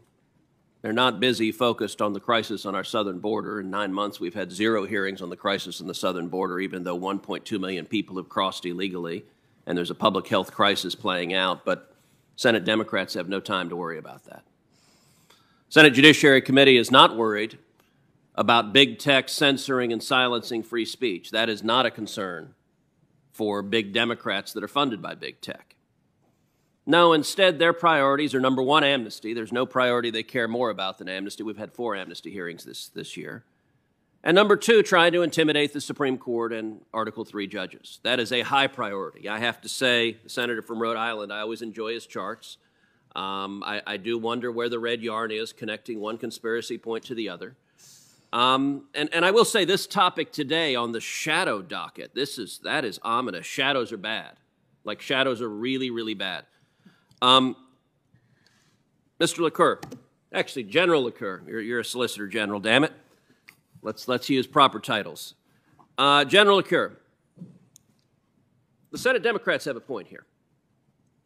Before Donald J. Trump, the Supreme Court had never decided emergency motions. Is that correct? Any emergency proceeding whatsoever? Yeah. That's not correct, Senator. Well, wait a second. Before Donald J. Trump, every single case the Supreme Court decided was fully briefed and argued. Isn't that right? That would not be correct. You mean they've decided emergency motions before the advent of the terrifying president from Trump? Yes, before our 45th president. Professor Mascott, you clerked at the Supreme Court for Justice Thomas. Surely it must be correct that there was no shadow docket and you worked on no emergency matters during your time as a clerk. Is that right? Well, Senator, certainly the orders docket. You've got to turn your mic on. Certainly the orders docket's typical, and yes, it's been around for a very long time. And on the jurisdictional points, California versus Texas, just last term, 2021, Justice Breyer actually underscored what the court said again in this most recent ruling here, which is folks need to have standing and can provide remedies only against parties, not general concerns about bills. You know, there's an old line that hypocrisy is the tribute that vice pays to virtue. The Democrats are fond of concocting ominous terms. Dark money is one of their favorites, and I mention hypocrisy because the Democrats receive far more dark money than Republicans. So while they're shoveling in hidden money from giant donors, they complain hidden money from giant donors is a terrible thing. And then they come up with a shadow docket, which I suppose dark money ought to cast a shadow, although actually it ought to be light money, I suppose, if it's casting a shadow. What they're calling a shadow docket is the ordinary operation of every court that's been in existence since the ratification of our Constitution, whether a district court, a court of appeals, or the United States Supreme Court. If there's a motions docket, the motions docket is handled on the motions docket. That has been always the case. When I was a clerk at the Supreme Court, I remember every damn execution in the country. The clerks are there until late at night, and many of the states have executions at midnight, and so on the West Coast it'd be 3 in the morning. and you'd have the clerks there till 3 in the morning dealing with the emergency motions, that every time there's an execution, 30 minutes before the execution, you get something. At the time I was clerking, they were faxed in. Professor Mascott, you probably don't know what faxes are. They weren't there when you were clerking, but it would be an emergency appeal at the end, and strangely enough, you'd call your justice and wake up your justice at midnight or 1 or 2 in the morning to cast a vote on the emergency appeal filed at the very end to try to delay the execution. So this whole notion of a shadow docket is called an operating court that is deciding emergency motions. But look, what this is really about is trying to demonize Texas and trying to demagogue on the question of life. Now, when it comes to demonizing Texas, I suppose I can understand the incentive of Senate Democrats to do so. Chairman Durbin is from Illinois. I just looked up the statistics in the year 2020 of what states people are moving out of. The number 1 state is New Jersey. The number 2 state is New York. The number 3 state is Illinois. Illinois did better. A year ago, it was the number 2 state for people fleeing. Last year, it was number 3. So Illinois is doing better. Where do the people from Illinois go? Well, clearly they don't go to the hellholes like Texas or Florida. Well, no, actually, that's exactly where they go. They go to Texas and Florida. Why? Because we actually have jobs there. We have low taxes, and we protect people's rights. Look, today's Democrats on the question of abortion are radical and extreme. Their position, they support unlimited abortion on demand up till the moment of birth, partial birth abortion, with government funding, with no parental consent, no parental notification. It is radical, it is extreme. 9% of Americans agree with the positions of every Democrat on this committee because they have handed their abortion agenda over to the radical left.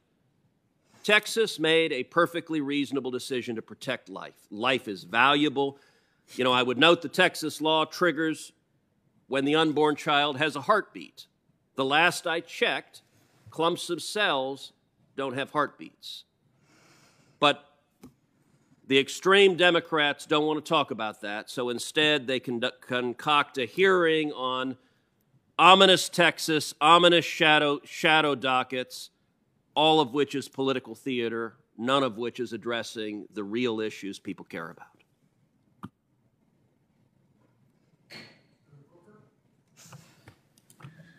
Thank you very much, Mr. Chairman. This is clearly an issue that there's a lot of very different and strong beliefs on both sides. I find it shocking to the conscience that a woman who was repeatedly raped, doesn't even know that they're pregnant, could have the government swooping in to tell them what they can do with their body. And when we know all the challenges often women face just accessing health care at all, we know we are a nation that does not take care of low-income women in particular in terms of their access to health care, and abortion care is health care. It could often be going directly to the life of a woman or a birthing person. I find it difficult when I see people talking about the sanctity of life and what happens to women who do not have adequate care. We're a nation that has one of the highest maternal mortality rates of developed nations, with African American women being 4 times more likely to die in childbirth than white women. It seems stunning to me that there are so many things that we could do that elevate human well-being, that preserve life. We know that women who are afforded health care and family planning have lower rates of unwanted pregnancies. You would say that's a fact, correct? Yes, indeed. In fact, Colorado reduced their rate of young women having abortions. That's correct. By 40%.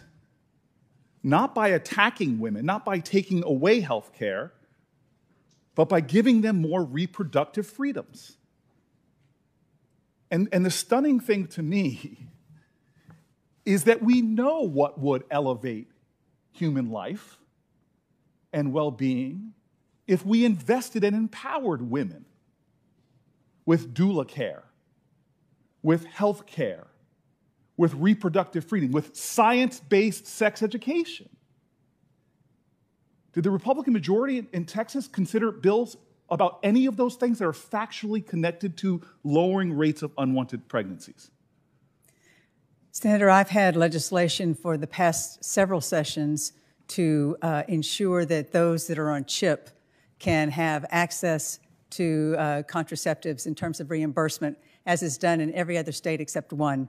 And I have not been able to get that passed through our legislature. Can a wealthy woman under this law, a wealthy person in Texas, have access to abortion care? Yes, sir, she can. She can travel out of state. Right. So who's most affected by a law like this?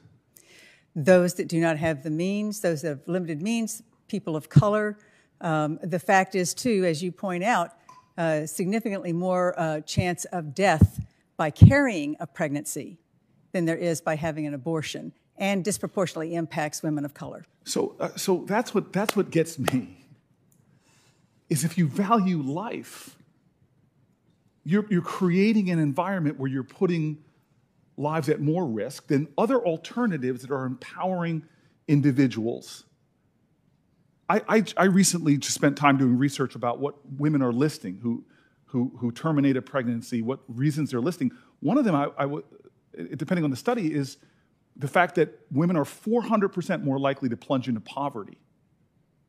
And they mention financial issues. Is there legislation coming out of the Republican majority to help economically empower women of birthing age who choose to have children, or improve the child care system, foster care system, or anything like that? We have continued to underfund all of the things that you mentioned, and absolutely, to your point, valuing life means valuing the lives of the women who are asked to carry these pregnancies. So poverty, health care, the kind of health care that shows you from doula care to access to family planning, those things are not being invested in. Those things are not being valued. Wealthy folks can get access to this care. But the lives, the dignity, the well-being, the health of low-income women and birthing people, in your opinion, are those, not through rhetoric, but through substantive laws we know could elevate their well-being? Those are the things that are being attended to? Senator, I'm a lifelong Texan. I love Texas. I am not here to bash Texas. But the fact is that we have a lot of work to do that we haven't been doing. We have the highest number and rate of uninsured in the entire nation. We have refused to expand Medicaid coverage. Half of the births in Texas are to Medicaid moms. We are not investing in those things we need to invest in to support women and their families. Thank you very much. Thank you. Professor Valek, forgive me. I didn't go to a law school. I went to Yale Law School. I just want to, can you clarify something for me? Because I fully concur that some of my friends on the other side of the aisle are probably better lawyers than me. But my friend, my dear friend, somebody I value quite a bit, Senator Lee, said that the Supreme Court did not have jurisdiction because there was no proper defendant. And I'll take my question with my mic off. I know my time's expired, but could you answer that, please? Sure, Senator. I mean, I suffer from the same disease of what law school I went to. But I will say, I mean, I think there have been various mischaracterizations from, I think, both witnesses and senators today about what was before the Supreme Court. The providers were not just seeking an injunction against the 8 defendants, at least 2 of whom, I think if we had time, we could talk about why they were entirely proper defendants. The providers were also asking to lift the emergency stay that the Fifth Circuit had imposed that had actually blocked the district court from answering some of the procedural questions that Senator Lee and Professor Mascott have suggested deprive the court of jurisdiction. So I think the story about the SB 8 case, Senator, is a little more complicated, and the notion that the whole matter rose and fell on whether all 8 of the named defendants could be subject to an injunction by the Supreme Court misses all of the different things the providers were asking for short of an emergency injunction, And it also misses the Fifth Circuit's role in provoking the emergency by stopping the district court from holding the hearing it was planning to hold on Monday morning, August 30th, that would have given it a chance to consider those questions, to actually resolve them, to build the very record, the absence of which the majority relied upon in its short ruling.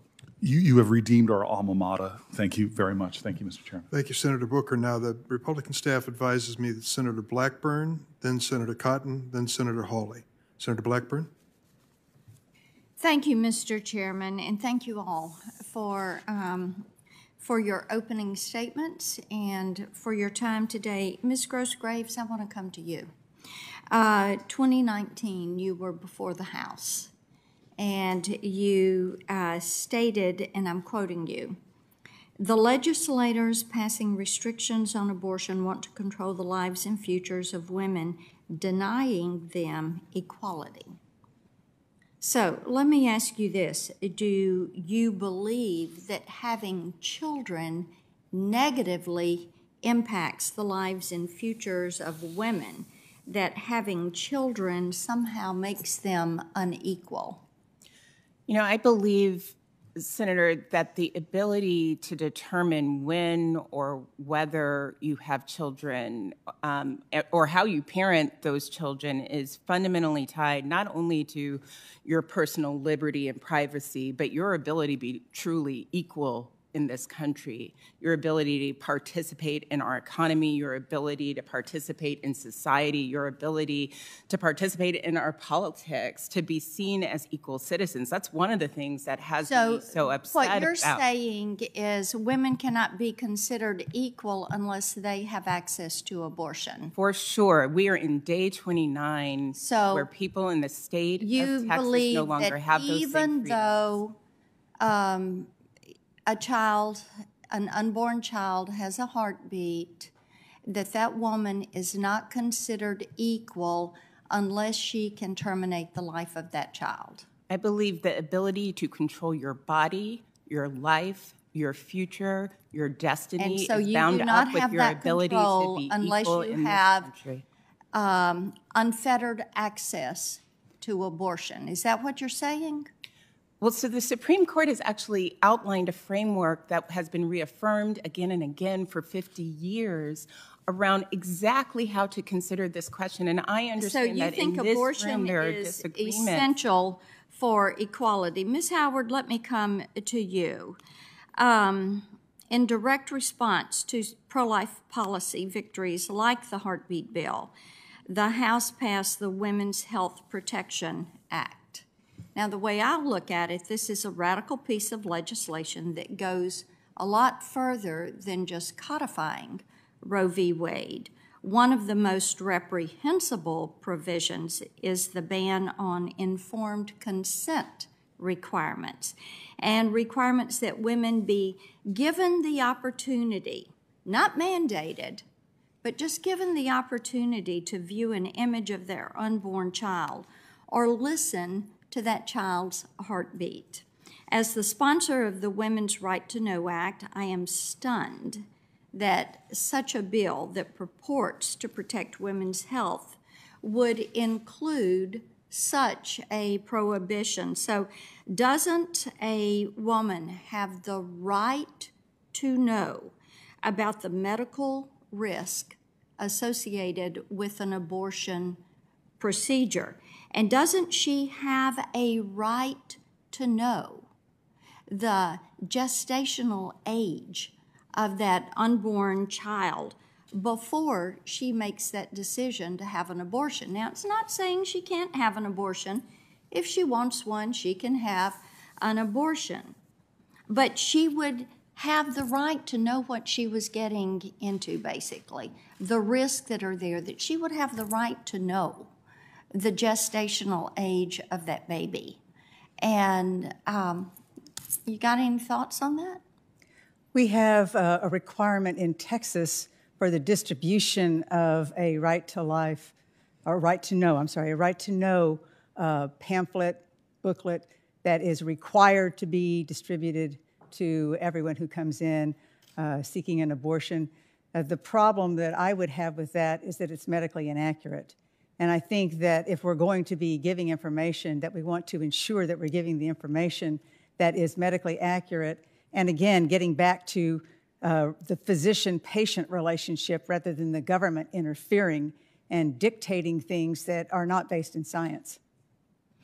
Have you ever seen a 3D ultrasound? I have.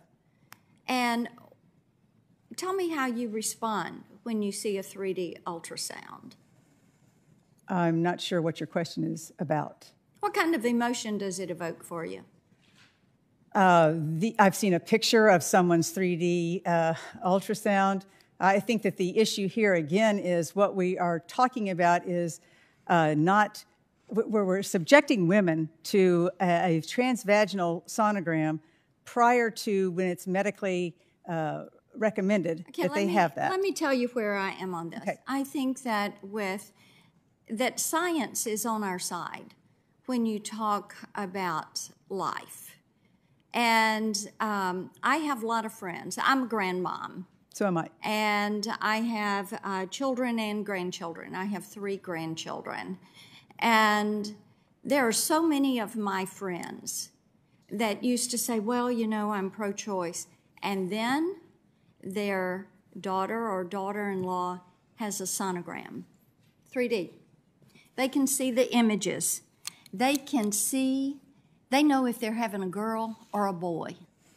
And they begin to make those plans. They begin to decorate those nurseries.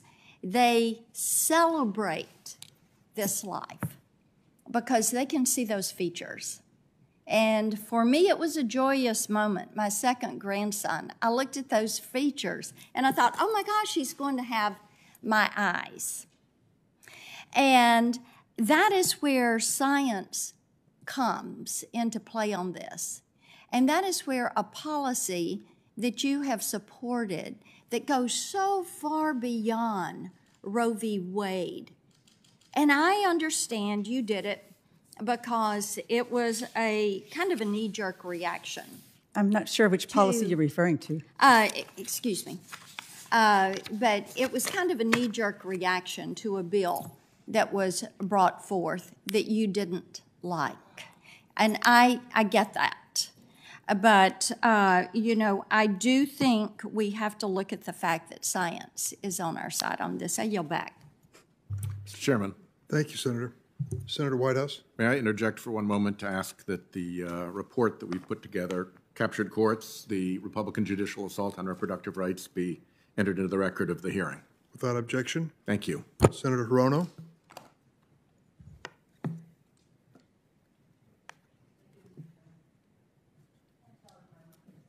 It's not on.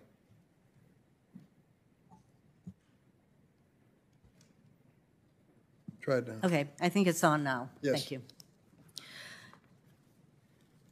So I want to start with something that the Mississippi Attorney General Lynn Fitch said, because the Supreme Court is going to be hearing the Mississippi case. But the Mississippi Attorney General recently claimed that overturning Roe v. Wade would somehow empower women to pursue careers and raise children. I wanted to see if Ms. Ross Gosgrave, Representative Howard, whether either of you have any comments about that kind of statement, that women will somehow be empowered if Roe v. Wade were overturned. You know, so today, women are empowered to participate in the economy. I think overturning Roe v. Wade would have the opposite effect of diminishing their ability to work when they want to work, to space their children when they want to space their children. But if there's interest in furthering women's participation in the workforce, there are a range of policies that actually do that, like childcare, for example. Representative Howard, do you have anything to add? I would agree with what was just said. The fact is that, as I said in my opening, I came of age before Roe v. Wade, and I'm well aware of the obstacles that women had in making educational and employment choices for themselves if they found themselves pregnant and did not have many options other than to carry that pregnancy to term. It It prevented them from their very destinies. Well, she goes on to say that women will be more empowered because there are numerous laws enacted since Roe addressing pregnancy discrimination, requiring leave time, assisting with child care, and more. I would be really surprised, frankly, if Mississippi provided any of those kinds of programs or protections.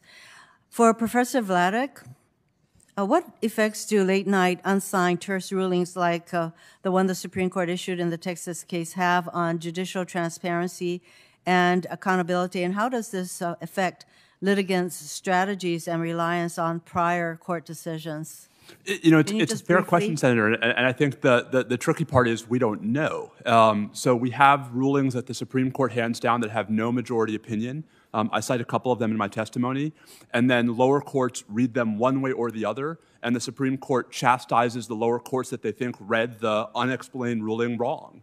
And so I think that's, it's, again, just to sort of respond a bit to Senators Lee and Cruz, the shadow docket is not new. The emergency docket is not new. What is new is how much more the court is doing with it and how much it's expecting, Senator, parties, lower courts, all of us to understand what these cryptic rulings mean. Have you done a sort of an analysis of the kind of decisions that the Supreme Court is making using the shadow docket process? Well, it's not even a process. Yeah, I mean, I realize that my written statement's pretty long, but on page 5, there's a chart that actually documents how many more of these rulings granting emergency relief there have been in the last couple terms. This term, there were 20.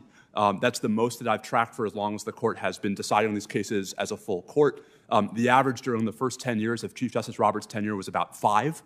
So I understand that. I'm sorry to I'm running out of time, but basically I want to know if there is any kind of an ideological thing going on with the use of the shadow docket. Yeah, I mean, they've been, so yes, I mean, I think the shadow docket rulings have been far more homogeneously ideological than the merits docket. Just one example, Senator, there were, I believe, 69 rulings on the shadow docket this term, from which at least one justice dissented. There was not a single one where a justice to the right of the Chief Justice joined a justice to the left. These are all breaking down on what we might call the classic ideological grounds.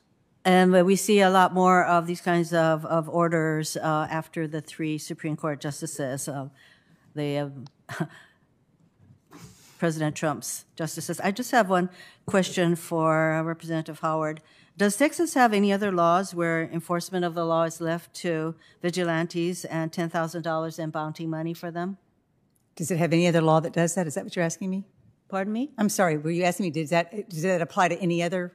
Does Texas have any other laws besides this law where they actually let bounty hunters go out and enforce the laws? This is the only one I'm aware of. Why do you think that is? Well, I think it was a scheme to get around a judicial review and to ensure that whether it was ever followed through with or not, there would be this immediate chilling effect, which has occurred, where basically abortions are not being provided because of the fear of the liability. It achieved the purpose, I think, that was intended. Do you think Texas would ever have a similar law where you can go after people who own guns and let the private sector, let private citizens enforce going after people who own guns and you get $10,000? Do you think Texas would ever enact such a law? Those kinds of scenarios have been suggested. I have a hard time imagining Texas enacting that particular one. I think that's a rhetorical question at this point. Thank you. Thank you, Senator Hirono. Senator Cotton. I have to say I'm amused by the title of today's hearing, the Supreme Court's shadow docket, as if these cases are happening in some dark, shadowy, nefarious place in the Supreme Court building where the justices are doing something illicit, like maybe actually reading the Constitution of the United States. Let's look at some of the cases that have resulted in this shadow docket in recent years, cases where you have radical judges, usually in places like Hawaii or Seattle or San Francisco, where a single radical judge issues some nationwide injunction to prevent the former administration from building a wall to secure our southern border from the millions of illegal migrants who have poured across it this year. Or maybe blocking travel from countries that are rife with terrorists and have no way to vet those travelers. I don't know what else they did in the Trump administration, maybe some judge in the Ninth Circuit. ordered Donald Trump to bring Qasem Soleimani back to life and to apologize for killing Iran's terrorist mastermind. Or look at some of the cases on the shadow docket in which you had radical governors in places like Nevada and California who would block Christians from going to church to worship God while they allowed liquor stores, marijuana shops, and casinos to stay open. Now, I'm not saying those things should have been closed. I'm saying they all should have been open, to include churches where people of faith could go worship. And now, look what liberals want to happen on the shadow docket. They want the Supreme Court to enjoin cases in which the lawyers in the lawsuit can't even find a proper defendant to be sued. So, I know our Democratic friends think this shadow docket is something extraordinary and novel and unprecedented. Maybe it's the case that the lawsuits are so frivolous that they don't even merit an oral argument and full briefing. Or maybe this entire hearing is to distract from the radical law that just passed the House of Representatives last week, the most extreme pro-abortion measure to ever pass the Congress. Now, the Democrats over there, all but one of whom voted for it, argue that this bill merely codifies Roe v. Wade. Oh, would that were so. Roe v. Wade, though wrongly decided, at least acknowledge our people's legitimate abiding interest to protect innocent life before a child is born. The law that passed in the House of Representatives, though, last week allows abortion to occur up until the very moment of birth, 40 weeks or even beyond, displaying a grotesque indifference to the most vulnerable kinds of human life. I remember when my son was in the NICU, it was adorned with photos on the wall, matching, on the one hand, a small child that had been born at 30 weeks or 28 weeks or even 23 weeks, sometimes so small it was held in the palm of a doctor, to the picture of that child at age 5 or 7 or 11, riding a bike, performing in a ballet, running through a field of flowers, all of whom would have been subject to the most grotesque and abusive kinds of abortions under the bill the House of Representatives just passed. The Democrats have come a very long way on the question of abortion. All you have to do is look at Bill and Hillary Clinton's position on the question to see how radical they have become. Bill and Hillary Clinton, Hillary as recently as 2008 in her failed presidential campaign, said that abortion should be safe, legal, and rare. Not many Democrats would say that today. Ms. Howard, would you agree with Bill and Hillary Clinton that abortion should be safe, legal, and rare? I would think that there's a lot of options that we could put in place that would limit the need for abortion in terms of supporting health care for women, access to contraceptives, making sure that they have insurance coverage or Medicaid coverage. There are many things that we could do that would give them more of a choice in their own how they have health care, so that they don't necessarily have an unwanted pregnancy. But when they do have one, I think they have a right to make the decision about whether or not they want to continue that pregnancy. Ms. Howard, my question was simple. Do you agree with Bill and Hillary Clinton that abortion should be safe and legal and rare? And your unwillingness to say yes just demonstrates my point, case closed, that Democrats today will not concede what Bill and Hillary Clinton conceded, that abortion should be rare, because it implies that there is something wrong about the practice, that there is something wrong about ending an unborn life up to the point of birth at 40 weeks. It is wrong, and the Democrats will no longer recognize that it is wrong. Senator Blumenthal. Thanks, Mr. Chairman. I understand that a number of my Republican colleagues have suggested earlier that we ought to have a hearing on the Women's Health Protection Act. Perhaps they would be surprised to know that we actually have had a hearing on the Women's Health Protection Act in this committee. It was held by my subcommittee on June 16th. I'm proud to say Senator Cruz can certainly attest to the fact that we had that hearing. And at that hearing, we discussed many of these same issues. It was before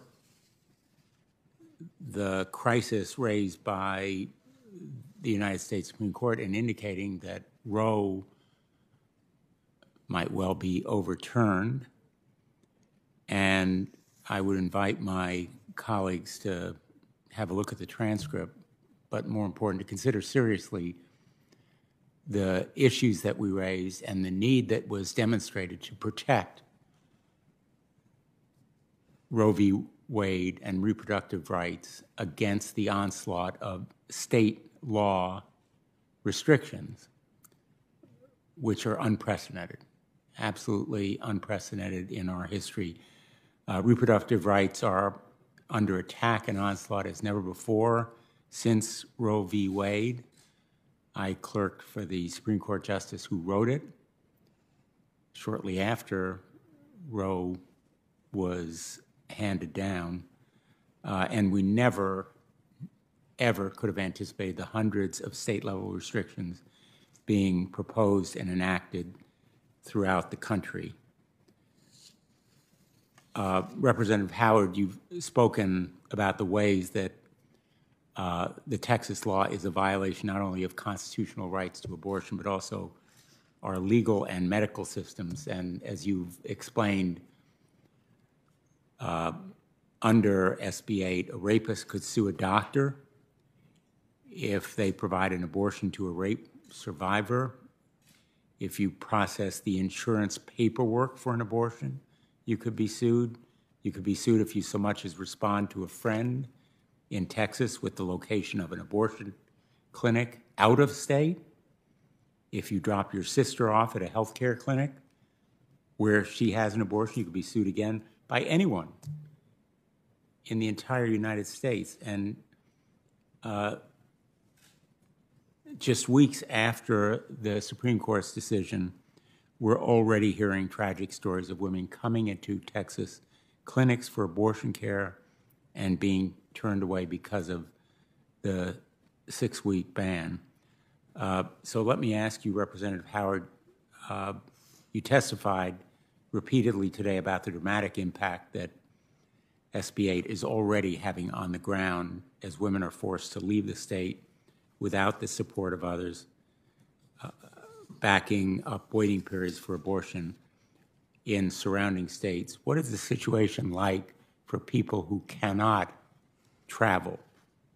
People who cannot travel because they lack the means and wherewithal. And who are they? People of color, people who are poor. Those are the people, but really all people that are intended to be protected by the Women's Health Protection Act, which I am proud to be the lead co-sponsor of. Representative Howard? Well, you articulated accurately that the majority of those who are not able to access an abortion out of the state are going to be those that do not have the resources, who live in our rural communities, who can't find childcare, take off from work. This disproportionately impacts women of color. And certainly what's going to happen here is being forced to maintain a pregnancy and carry it to term that was not something that they wanted to do is going to result in a further burdening that particular family in terms of their economics and their opportunities. Will further put them into poverty, will increase the burden on the Texas taxpayer as well. As I said before, over half of the births in Texas are to Medicaid patients, and women do get Medicaid when they're pregnant in our state. So very likely we would see increased costs to the Medicaid program as well. Thank you very much. Thank you, Mr. Chairman.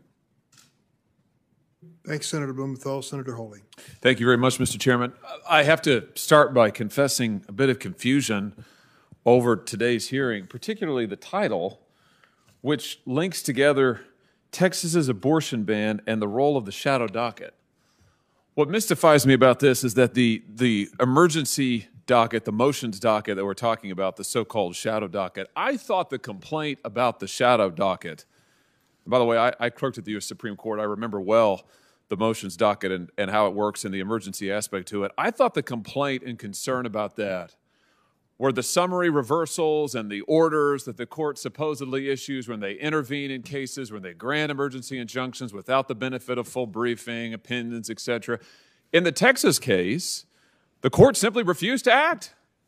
They didn't intervene. The court didn't use a summary reversal. They didn't insert themselves at all. They just let the normal course of the law proceed.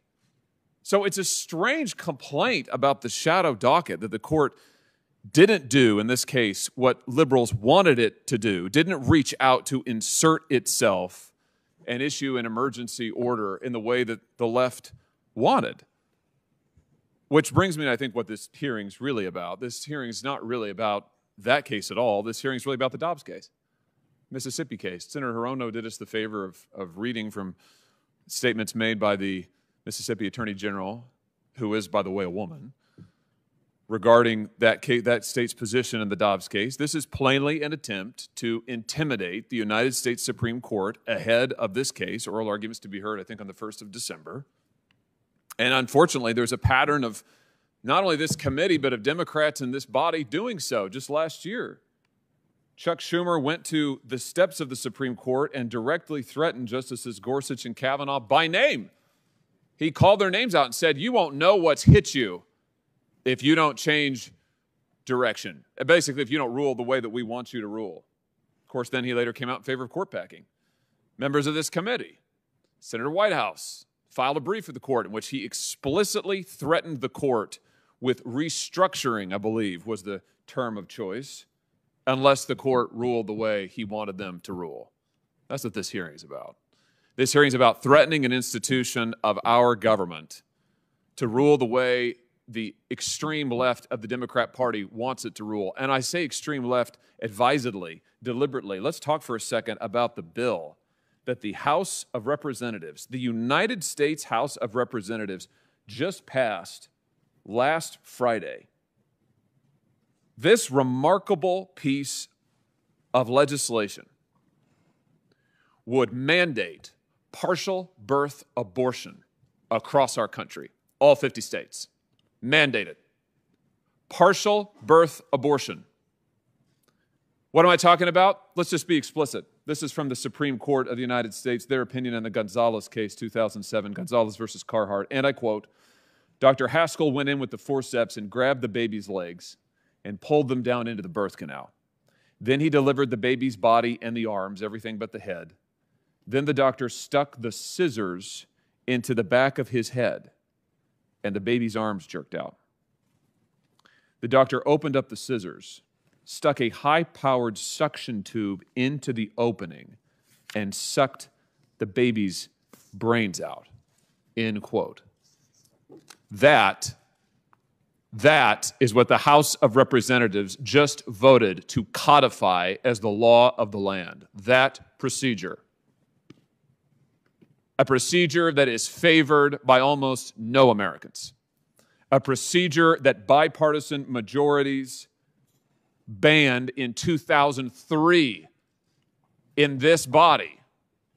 And now the House Democrats, and apparently all the Democrats in the Senate, want to bring it back and mandate it nationwide, reflecting the moral sensibility of the brutalist regime in North Korea. This is the ethics of North Korea on display. Killing a child as she is already out of the womb, for heaven's sake. She's already mostly delivered, sticking scissors into the back of her head and sucking her brains out. That is a quote from the U.S. Supreme Court. That is what is on offer. That is the platform of today's Democrat Party in this body. It is absolutely extraordinary. That's what today's hearing is about. They want to intimidate the Supreme Court of the United States to rule the way they want them to rule. They want to enact the most radical, pro-death legislation and agenda in our country's history, the most radical assault on fetal life, on unborn life, in the case of partial birth abortion, on life that is already, a baby that's already delivered. They want that to be the law of the land. They're voting for it. I look forward to voting on this in the United States Senate. We ought to put every senator on record in this body. We ought to vote on this bill. Let's vote. We ought to mark it up in this committee. Let's do it. I want to know. The American people deserve to know which senators support the delivery and killing of children out of the womb. Let's find out. Let's find out. I urge this committee to bring this legislation for markup. I urge us to vote on it, and then we should vote on the floor. The American people should see what it is that today's Democrat Party is proposing. I think they would be absolutely revolted and appalled. But it's time, as they say, to call the question. Thank you, Mr. Chairman. Senator Padilla. Thank you, Mr. Chair. Back to the item that is before us. When it comes to accessing safe reproductive health care, it would seem that a patchwork approach simply won't work. In fact, the trend that we've seen in healthcare more broadly is to work towards more seamless, comprehensive healthcare services, not a patchwork, whether it's physical health, whether it's mental health, or anything else. But sadly, just as with the assault on voting rights, we're observing state legislatures across the country resolutely focusing on overturning Roe v. Wade. With SB 8, Texas has effectively done just that. So, no, we cannot rest in comfort believing that Roe will continue to serve as a barrier for state legislatures. Instead, we must ensure that there is a statutory right for providers to provide abortion and reproductive health care, and that patients continue to receive that care when they choose free from unnecessary restrictions. Simply put, this body must pass the Women's Health Protection Act and the EACH Act. My first question for Ms. Graves. Roe is theoretically still in place. However, restrictions to care already exist in some states, even while Roe stands. Leaving SB 8 aside, can you give us a few other examples of the restrictions to abortion people face in states that are hostile to abortion care? There are several categories. So, there are other bans at different points in pregnancy that have been passed by other states that have been consistently struck down because of Roe. There have been delays, so, waiting periods requiring people to wait a certain number of days, so pushing access to abortion care further into your pregnancy. There have been efforts to shame people who are having an abortion, so, medically inaccurate shame-based scripts that providers are required to read. And there are also things that have basically shut down clinics so that in much of the South, many people have to drive hundreds and hundreds of miles already to access care. And all of that is on top of the fact that many people, if you are covered by Medicaid, for example, the Hyde restrictions mean that abortion care may be financially out of reach. If you're thinking about someone like me who, I frankly could afford to leave my state, I'm thinking about it's day 29 and the many people who wake up desperate today in Texas who are wondering what options they have. Yeah. So, no, thank you. And just sort of build on that, recent New York Times article highlighted one of the Oklahoma's 4 clinics that now has Texas residents making up 66% of their patients. I know we've touched earlier on the hearing on what the impact of such an influx of patients can bring to whether it's this clinic in Oklahoma or others surrounding Texas, not only from a staffing concern for clinics, but it places an enormous amount of stress, to your point, on residents of Texas who can't afford to travel that distance when that distance is prohibitive. For those women, caring their pregnancies to term. While that would not be their preference, that may be their only option. Can you explain what the lifelong effects are of carrying an unwanted pregnancy to term? You know, I'm going to have to, I guess, put aside some of just the human dignity pieces of that, right? Like your ability to control your body and determine for you, there is a piece about that dignity that would carry for any woman of any means. But for people who are especially low income and who already lack consistent access to health care, the thing that worries me the most is our also maternal and infant mortality crisis, which is heightened in Texas. And when you add on that what we know about people and our ability to be able to be economically secure and to thrive, I am deeply worried about what is happening right now today and about the copycat laws that are passed that are going to come up and likely will pass as people have been inspired by Texas. We are in both a public health emergency in this country and also a constitutional crisis, and it keeps so many of us up at night. Okay. If I may, Mr. Chair, I know my time is up, but one additional legal question for Mr. Vladeck. Texas's SB 8 not only deputizes, it incentivizes private individuals to sue abortion providers and anyone helping a person obtain an abortion after 6 weeks of pregnancy.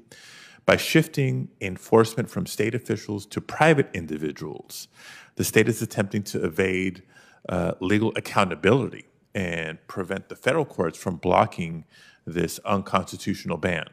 Can you talk more about how SB 8 was intentionally designed to create such procedural traps? Sure. I mean, Senator, really briefly, because I know that the time is short. There's an en banc Fifth Circuit ruling from 2001 that specifically opens the door to this by saying that it's not state officers, the Attorney General, the Governor are not proper parties in pre-enforcement suits if they're not in charge of enforcing.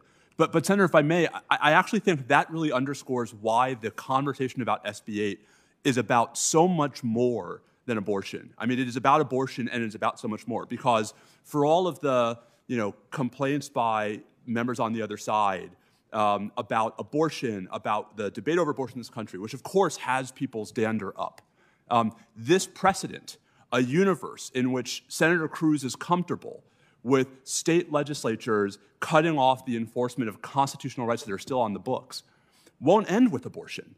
And a world in which our constitutional rights are worth nothing more than the whims of 50 state legislatures is not a federal system, it's not a system with the rule of law, and frankly, it's not a system that is going to be sustainable in the long term.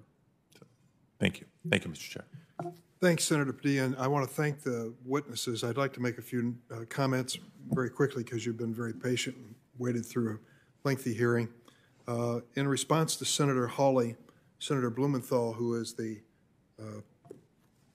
lead sponsor on the Women's Health Protection Act, confirmed that the bill explicitly says it would not supersede the law on partial birth abortions, explicitly. So the presentation by Senator Hawley should be taken, considered in that light. Secondly, I'd like to say a word about Senator Cotton's question to you, Representative Howard, about safe, legal, and rare.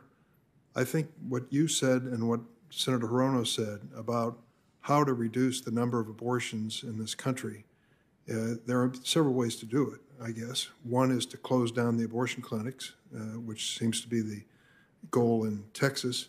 The other is to empower and help women make the best decision in their lives by providing them counseling and medical home and health insurance and the fundamentals and family planning. You know, I've struggled. I respect those who have a different point of view on the subject, but I've struggled with trying to understand this notion that eliminating or not providing family planning information is any hope of reducing the number of unwanted pregnancies. practical human experience tells us that's not true. So I can focus, I'll use the word rare, on doing it in a positive way rather than a negative way of shutting down the clinics. Now, as I reflect on this hearing, it is interesting to me how little was said about S8, how few really stood up and said, great idea. I wish I'd have thought of it. I think they basically understand that this is a flawed and dangerous process. What Justice Sotomayor said, flagrantly unconstitutional. The word facially unconstitutional has been used too. Justice Kagan said when dissenting from the court's order in SB 8 case, the majority's decision is emblematic of too much of this court's shadow docket decision-making, which every day becomes more unreasoned, inconsistent, and impossible to defend. I don't know that any of us said anything more extreme than that. She has really laid it on the line. Unreasoned, inconsistent, impossible to defend.